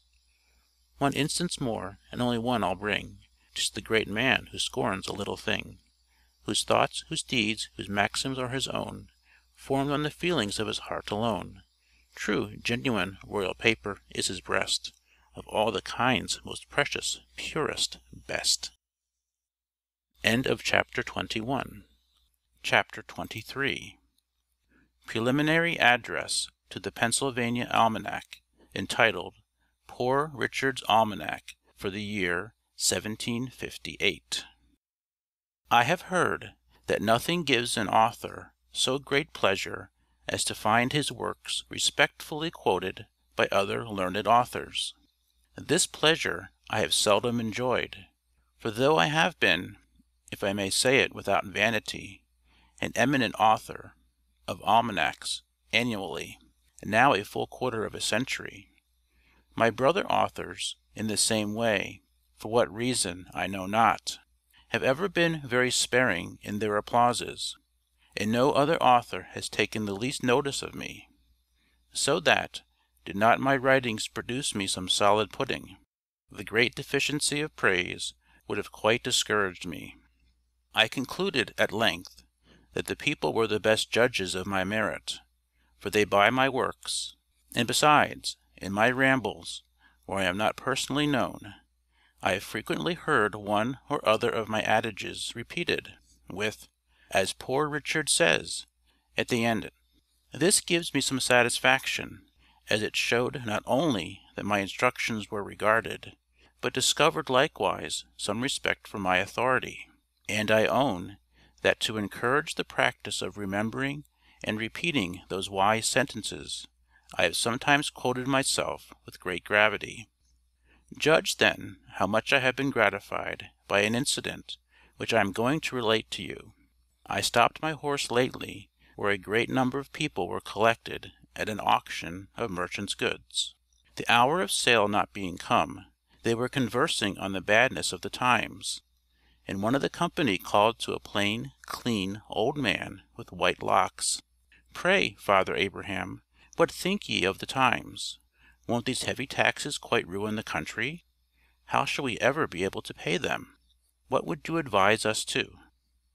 Father Abraham stood up and replied, "If you have my advice, I'll give it to you in short, for a word to the wise is enough, and many words won't fill a bushel, as poor Richard says."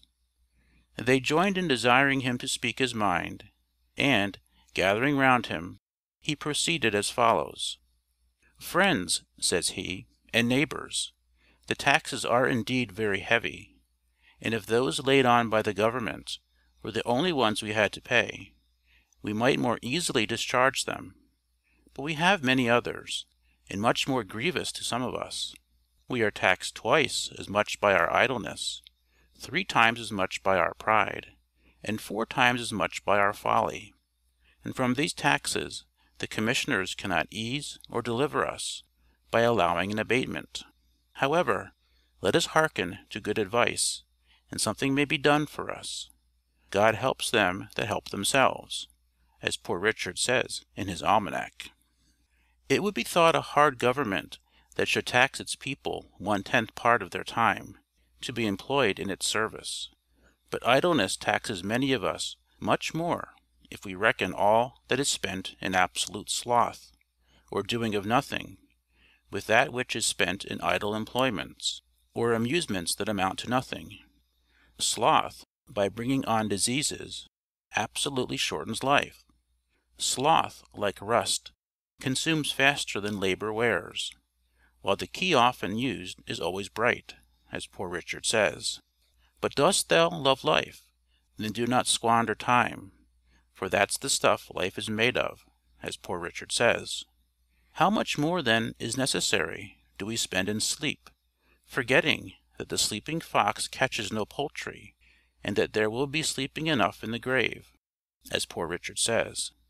If time be of all things the most precious, wasting time must be, as Poor Richard says, the greatest prodigality, since, as he elsewhere tells us, lost time is never found again, and what we call time enough always proves little enough.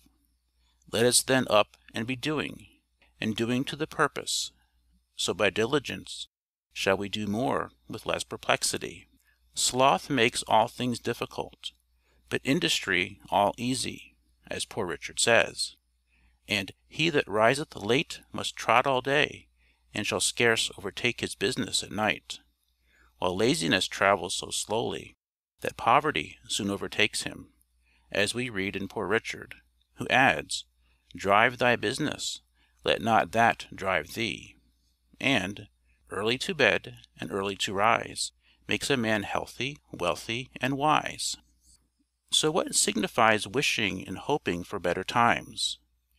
We make these times better if we bestir ourselves. Industry needs not wish, as Poor Richard says. He that lives upon hope will die fasting. There are no gains without pains. Then help, hands, for I have no lands, or if I have, they are smartly taxed. And, as Poor Richard likewise observes, he that hath a trade hath an estate, and he that hath a calling hath an office of profit and honour. But then the trade must be worked at, and the calling well followed, or neither the estate nor the office will enable us to pay our taxes. If we are industrious, we shall never starve, for, as Poor Richard says, at the working man's house hunger looks in, but dares not enter, nor will the bailiff or the constable enter, for industry pays debts, but despair increaseth them, says Poor Richard. What though you have found no treasure, nor has any rich relation left you a legacy?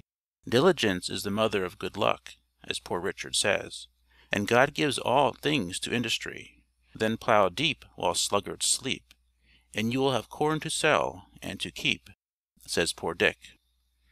Work while it is called to-day, for you know not how much you may be hindered to-morrow, which makes Poor Richard say, "One to-day is worth 2 to-morrows."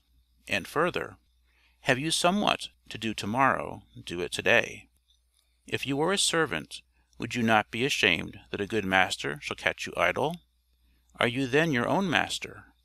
Be ashamed to catch yourself idle, as Poor Dick says, when there is so much to be done for yourself, your family, and your gracious king. Be up by peep of day. Let not the sun look down and say, "Inglorious here he lies."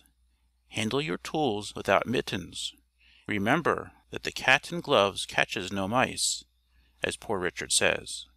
It is true, there is much to be done, and perhaps you are weak-handed, but stick to it steadily, and you will see great effects.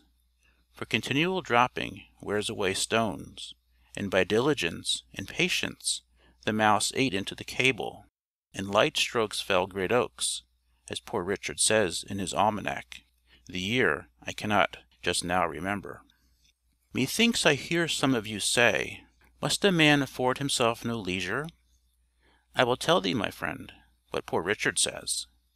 Employ thy time well, if thou meanest to gain leisure, and since thou art not sure of a minute, throw not away an hour. Leisure is time for doing something useful. This leisure the diligent man will obtain, but the lazy man never. So that, as Poor Richard says, a life of leisure and a life of laziness are two things. Do you imagine that sloth will afford you one more comfort than labor?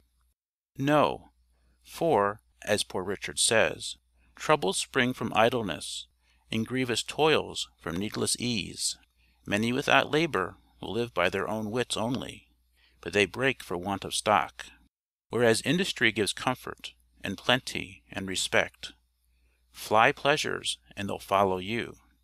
The diligent spinner has a large shift, and now I have a sheep and a cow, everybody bids me good morrow. All which is well said by Poor Richard. But with our industry we must likewise be steady, and settled, and careful, and oversee our own affairs with our own eyes, and not trust too much to others. For, as Poor Richard says, I never saw an oft-removed tree, nor yet an oft-removed family, that throve so well as one that settled be. And again, 3 removes are as bad as a fire. And again, keep thy shop, and thy shop will keep thee. And again, if you would have your business done, go, if not send.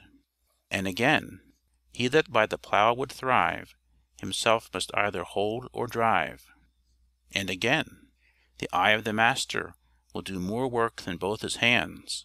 And again, want of care does us more damage than want of knowledge.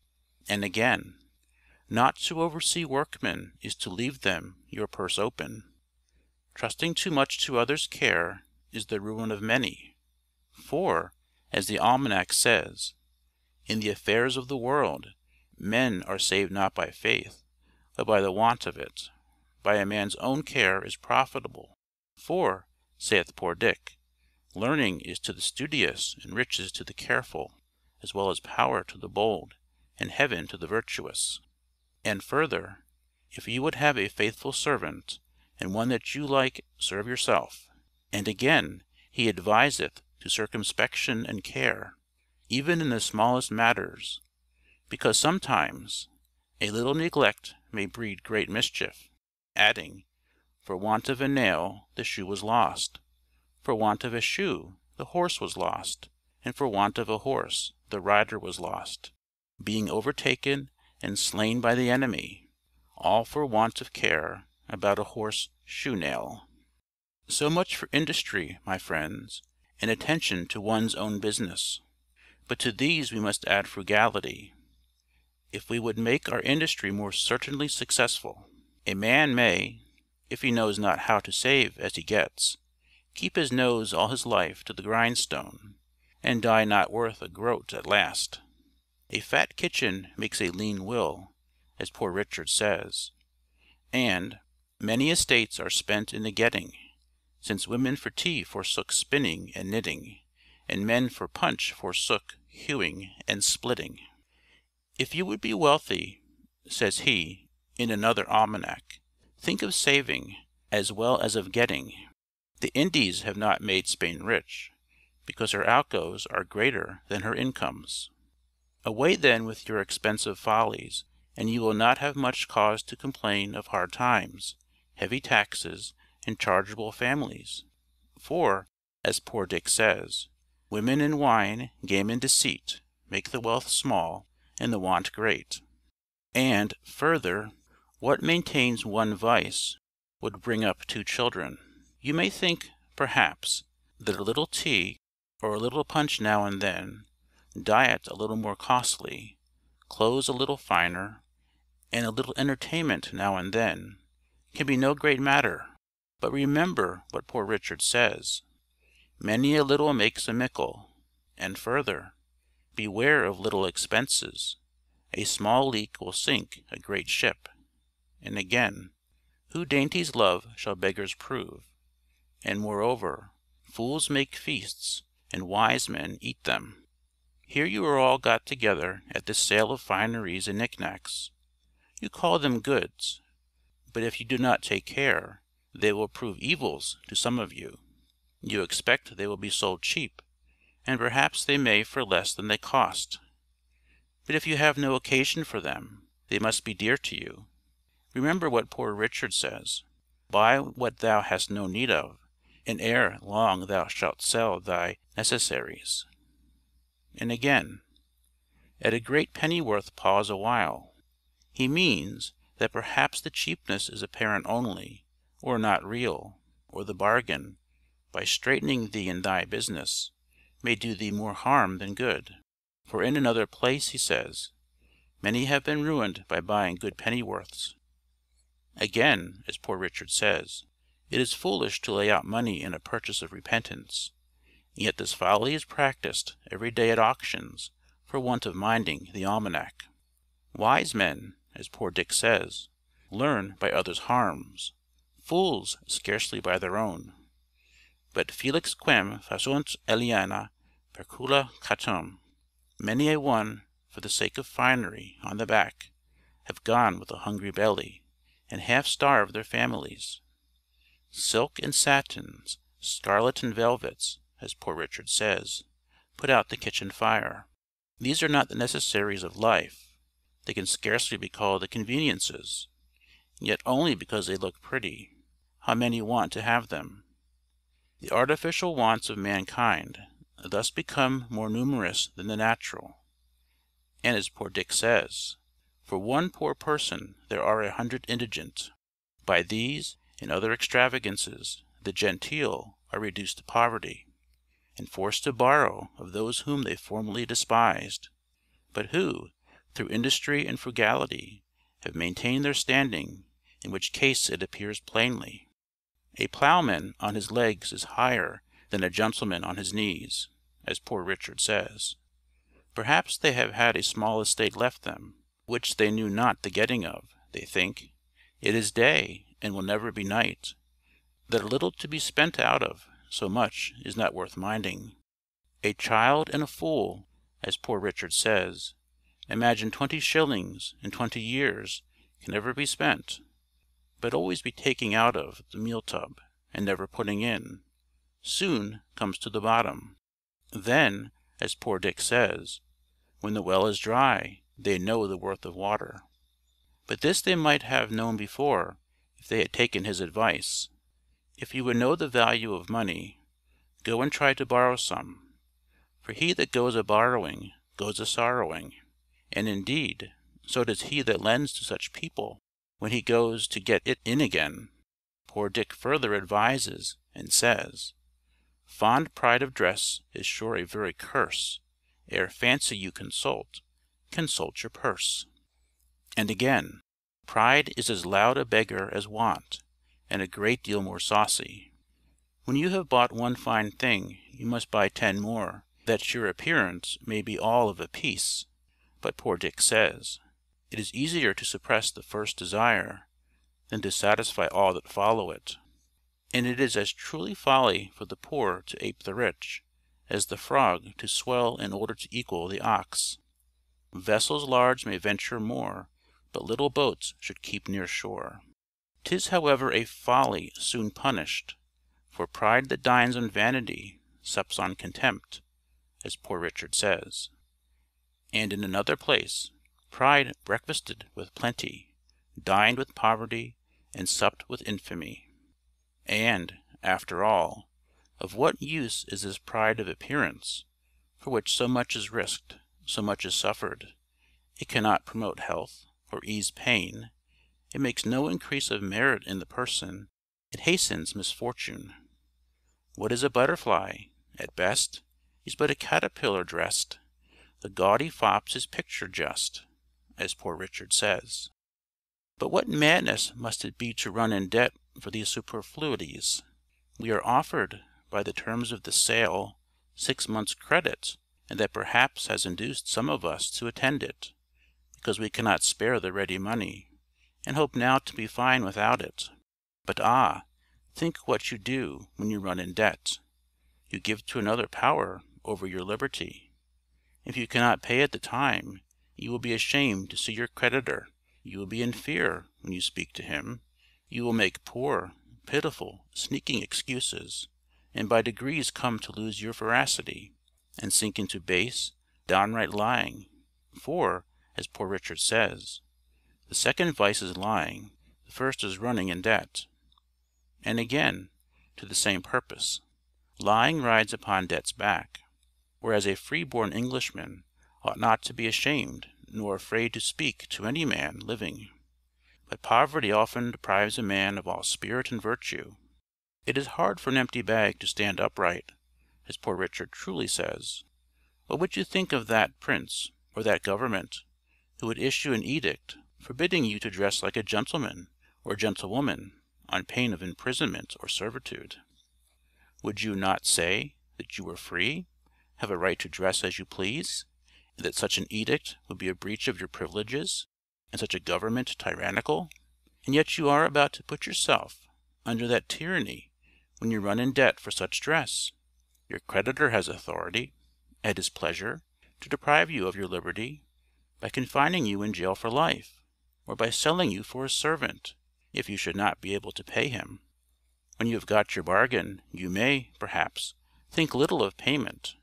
But creditors, Poor Richard tells us, have better memories than debtors.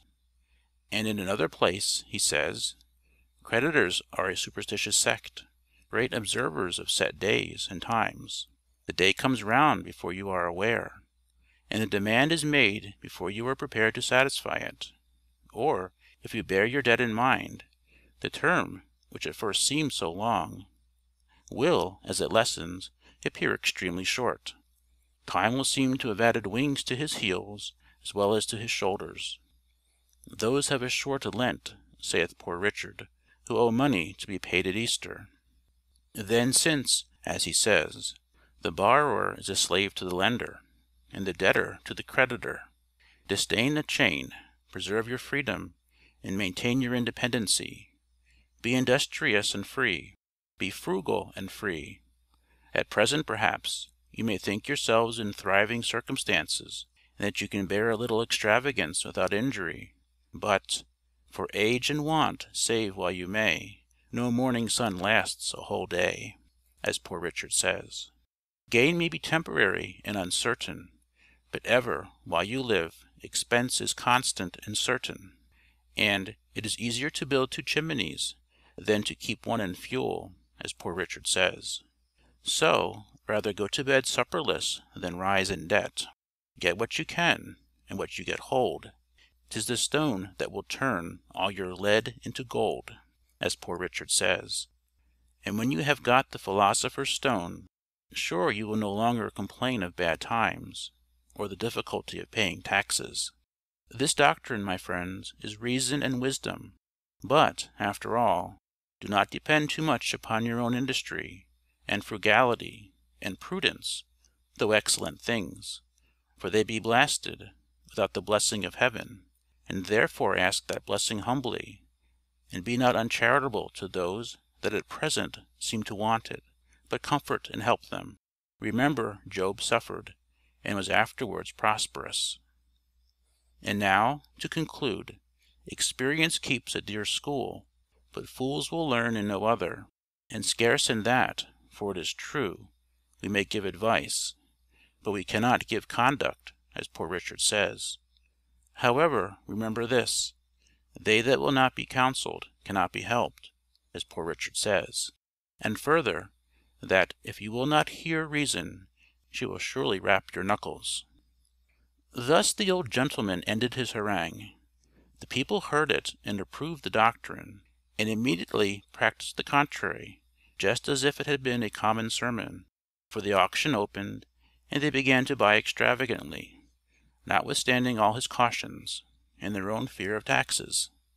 I found the good man had thoroughly studied my almanacs, and digested all I had dropped on those topics during the course of 25 years.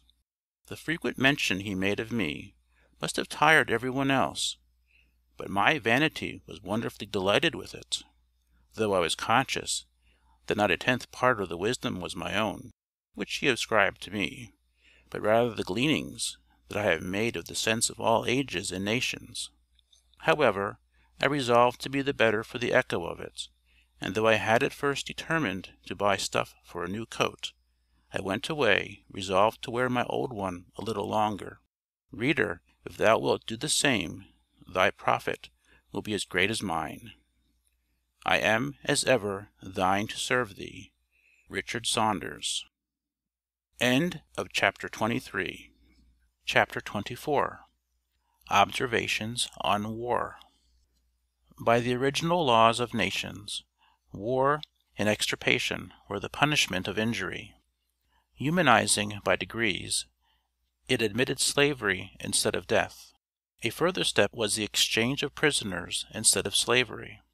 Another, to respect more the property of private persons under conquest, and be content with acquired dominion.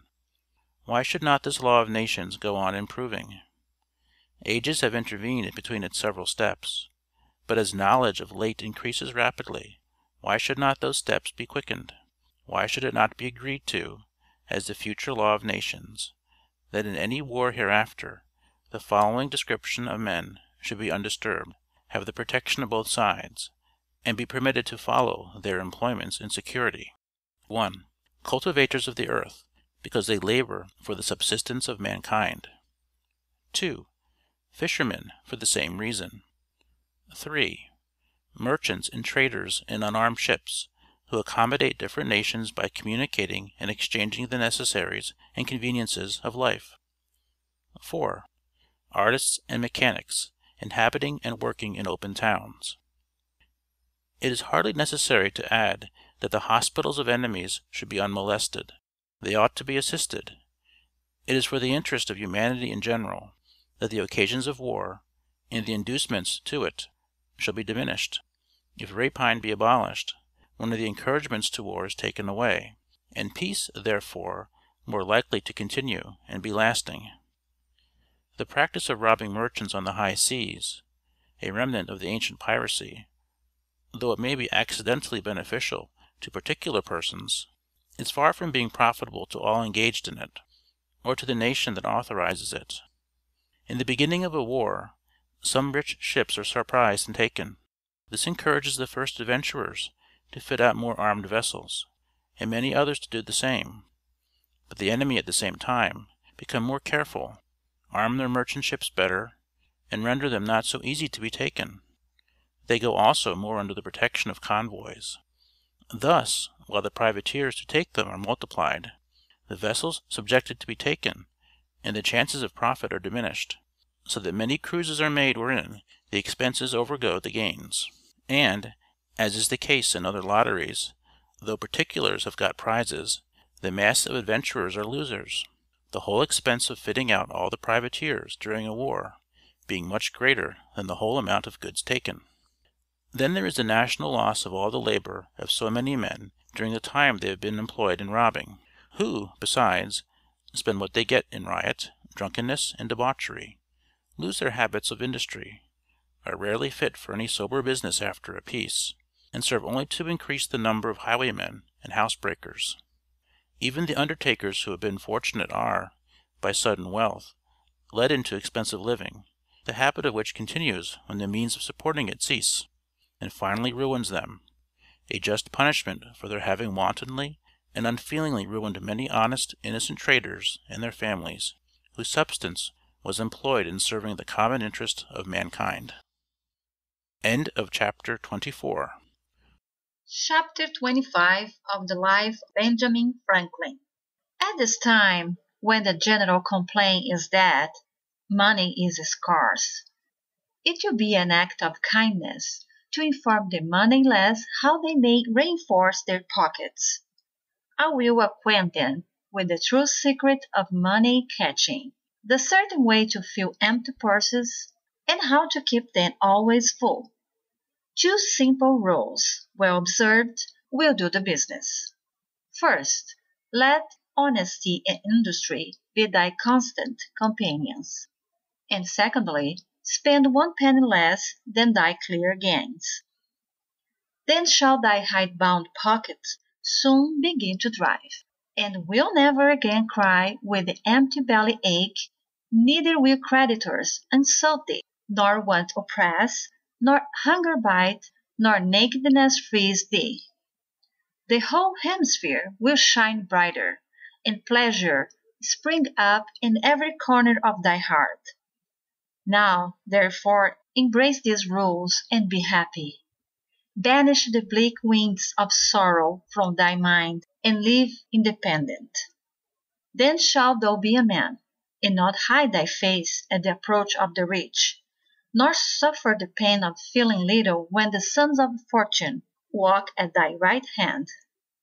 For independency, whether with a little or much, is good fortune, and place thee or even ground with the proudest of the golden fleece. Oh, then be wise, and let industry walk with thee in the morning, and attend thee until thou reachest the even hour for rest. Let honesty be as the breath of thy soul, and never forget to have a penny when all thy expenses are enumerated and paid. Then shalt thou reach the point of happiness, and independence shall be thy shield and buckler, thy helmet and crown. Then shall thy soul walk upright, nor stoop to the silken wedge because the hat reaches, nor pocket and abuse because the hand which offers it wears a ring set with diamonds.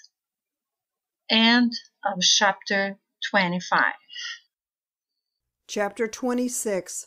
Morals of Chess.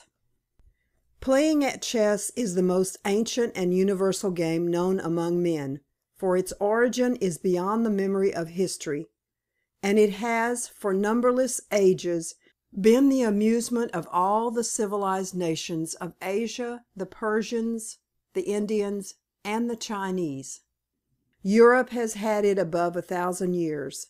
The Spaniards have spread it over their parts of America, and it begins to make its appearance in these states. It is so interesting in itself as not to need the view of gain to induce engaging in it, and hence it is never played for money. Those, therefore, who have leisure for such diversions cannot find one that is more innocent, and the following piece, written with a view to correct, among a few young friends, some little improprieties in the practice of it, shows at the same time that it may, in its effects on the mind, be not merely innocent, but advantageous to the vanquished as well as the victor. The game of chess is not merely an idle amusement. Several very valuable qualities of the mind useful in the course of human life are to be acquired or strengthened by it, so as to become habits ready for all occasions. For life is a kind of chess, in which we have points to gain, and competitors or adversaries to contend with, and in which there is a vast variety of good and ill events, that are, in some degree, the effects of prudence or the want of it. By playing at chess then we learn foresight, which looks a little into futurity, considers the consequences that may attend an action, for it is continually occurring to the player, if I move this piece, what will be the advantage of my new situation? What use can my adversary make of it to annoy me? What other moves can I make to support it, and to defend myself from his attacks? Circumspection, which surveys the whole chessboard, or scene of action, the relations of the several pieces and situation, the dangers they are respectively exposed to, the several possibilities of their aiding each other, the probability that the adversary may take this or that move, and attack this or the other piece, and what different means can be used to avoid his stroke, or turn its consequences against him. Caution. Not to make your moves too hastily. This habit is best acquired by observing strictly the laws of the game, such as if you touch a piece, you must move it somewhere. If you set it down, you must let it stand. And it is therefore best that these rules should be observed, as the game thereby becomes more the image of human life, and particularly of war. in which if you have incautiously put yourself into a bad and dangerous position, you cannot obtain your enemy's leave to withdraw your troops and place them more securely, but you must abide all the consequences of your rashness. And lastly, we learn by chess the habit of not being discouraged by present bad appearances in the state of our affairs, the habit of hoping for a favorable change, and that of persevering in the search of resources. The game is so full of events, there is such a variety of turns in it, the fortune of it is so subject to sudden vicissitudes, and one so frequently, after long contemplation, discovers the means of extricating oneself from a supposed insurmountable difficulty, that one is encouraged to continue the contest to the last, in hope of victory by our own skill, or at least of giving a stalemate by the negligence of our adversary. And whoever considers what in chess he often sees instances of, that particular pieces of success are apt to produce presumption, and its consequent inattention, by which the loss may be recovered, will learn not to be too much discouraged by the present success of his adversary, nor to despair of final good fortune upon every little check he receives in the pursuit of it. That we may therefore be induced more frequently to choose this beneficial amusement in preference to others, which are not attended with the same advantages, every circumstance which may increase the pleasure of it should be regarded, and every action or word that is unfair, disrespectful, or that in any way may give uneasiness should be avoided, as contrary to the immediate intention of both the players, which is to pass the time agreeably. Therefore, first, if it is agreed to play according to the strictest rules, then those rules are to be exactly observed by both parties, and should not be insisted on for one side, while deviated from by the other, for this is not equitable. Secondly, if it is agreed not to observe the rules exactly, but one party demands indulgences, he should then be as willing to allow them to the other. Thirdly, no false move should ever be made to extricate yourself out of a difficulty, or to gain an advantage.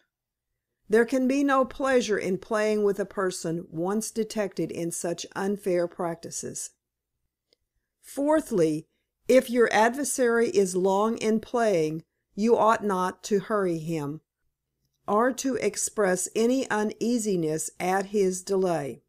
You should not sing, nor whistle, nor look at your watch, nor take up a book to read, nor make a tapping with your feet on the floor, or with your fingers on the table, nor do anything that may disturb his attention. For all these things displease, and they do not show your skill in playing, but your craftiness or your rudeness. Fifthly, you ought not to endeavor to amuse and deceive your adversary by pretending to have made bad moves, and saying that you have now lost the game, in order to make him secure and careless, and inattentive to your schemes. For this is fraud and deceit, not skill in the game.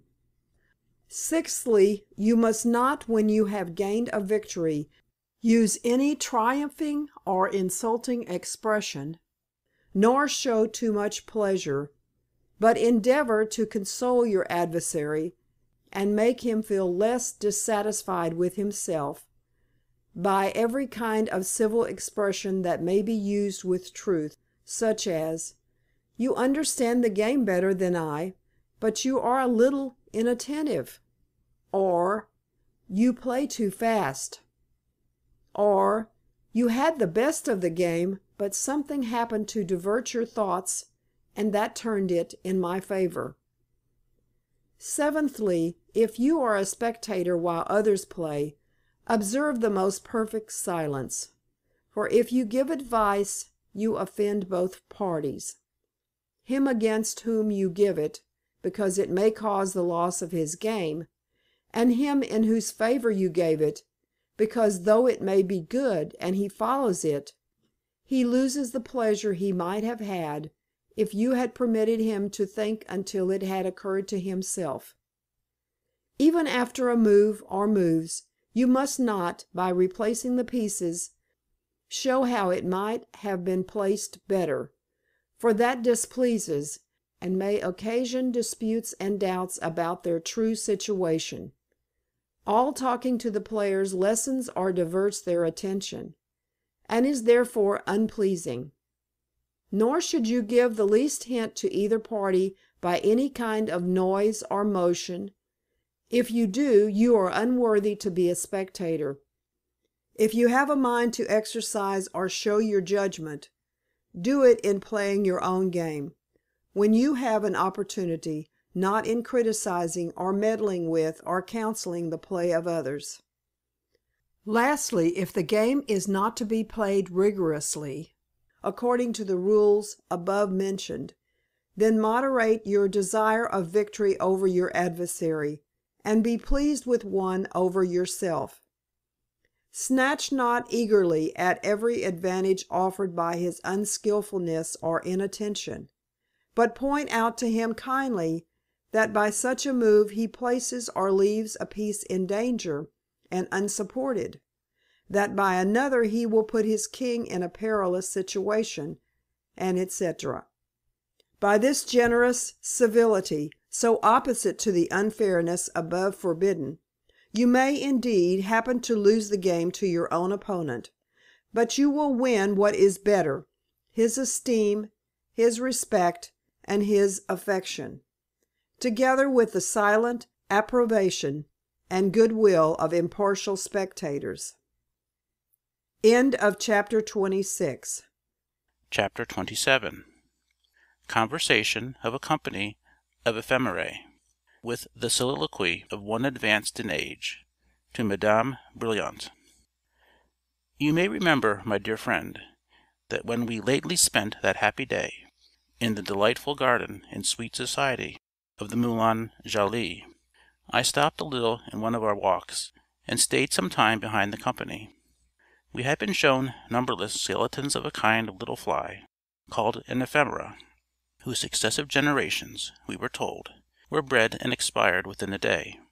I happened to see a living company of them on the leaf, who appeared to be engaged in conversation. You know I understand all the inferior animal tongues. My too great application to the study of them is the best excuse I can give for the little progress I have made in your charming language. I listened through curiosity to the discourse of these little creatures, but as they, in their national vivacity, spoke 3 or 4 together, I could make but little of their conversation. I found, however, by some broken expressions that I heard now and then, they were disputing warmly on the merit of 2 foreign musicians, one a cousin, the other a musician, in which dispute they had spent their time, seeming as regardless of the shortness of their life as if they had been sure of living a month. Happy people, thought I, you live certainly under a wise, just, and mild government, since you have no public grievances to complain of, nor any other subject of contention, but the perfections or imperfections of foreign music. I turned my head from them to an old gray-headed one, who was single on another leaf, and talking to himself. Being amused with his soliloquy, I put it down in writing, in hopes it will likewise amuse her to whom I am so much indebted for the most pleasing of all amusements, her delicious company and heavenly harmony.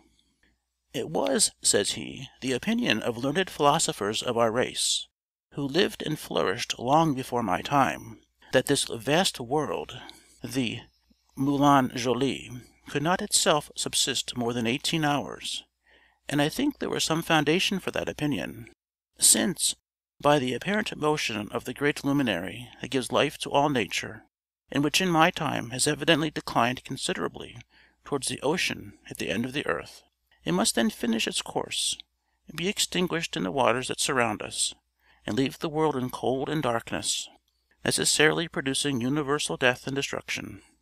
I have lived 7 of those hours, a great age, being no less than 420 minutes of time. How very few of us continue so long! I have seen generations born, flourish, and expire. My present friends are children and grandchildren of the friends of my youth, who are now, alas, no more. And I must soon follow them, for by the common course of nature, though still in health, I cannot expect to live above 7 or 8 minutes longer. What now avails all my toil and labor in amassing the honey-dew on this leaf, which I cannot live to enjoy? What my political struggles I have been engaged in, for the good of my compatriot inhabitants of this bush, or my philosophical studies, for the benefit of our race in general. For in politics, what can laws do without morals? Our present race of ephemerae will in a course of minutes become corrupt like those of other and older bushes, and consequently as wretched. And in philosophy how small our progress! Alas, art is long and life is short. My friends will comfort me with the idea of a name, they say, I shall leave behind me, and they tell me I have lived long enough to nature and to glory. But what will fame be to an ephemera who no longer exists? And what will become of all history in the 18th hour, when the world itself, even the whole Moulin Joly, shall come to its end, and be buried in a universal ruin? To me, after all my eager pursuits, no solid pleasures now remain, but the reflection of a long life spent in meaning well, the sensible conversation of a few good lady ephemerae, and now and then a kind smile and a tune from the ever amiable Brilliant. B. Franklin. End of chapter 27. End of The Life of Benjamin Franklin by Samuel G. Goodrich.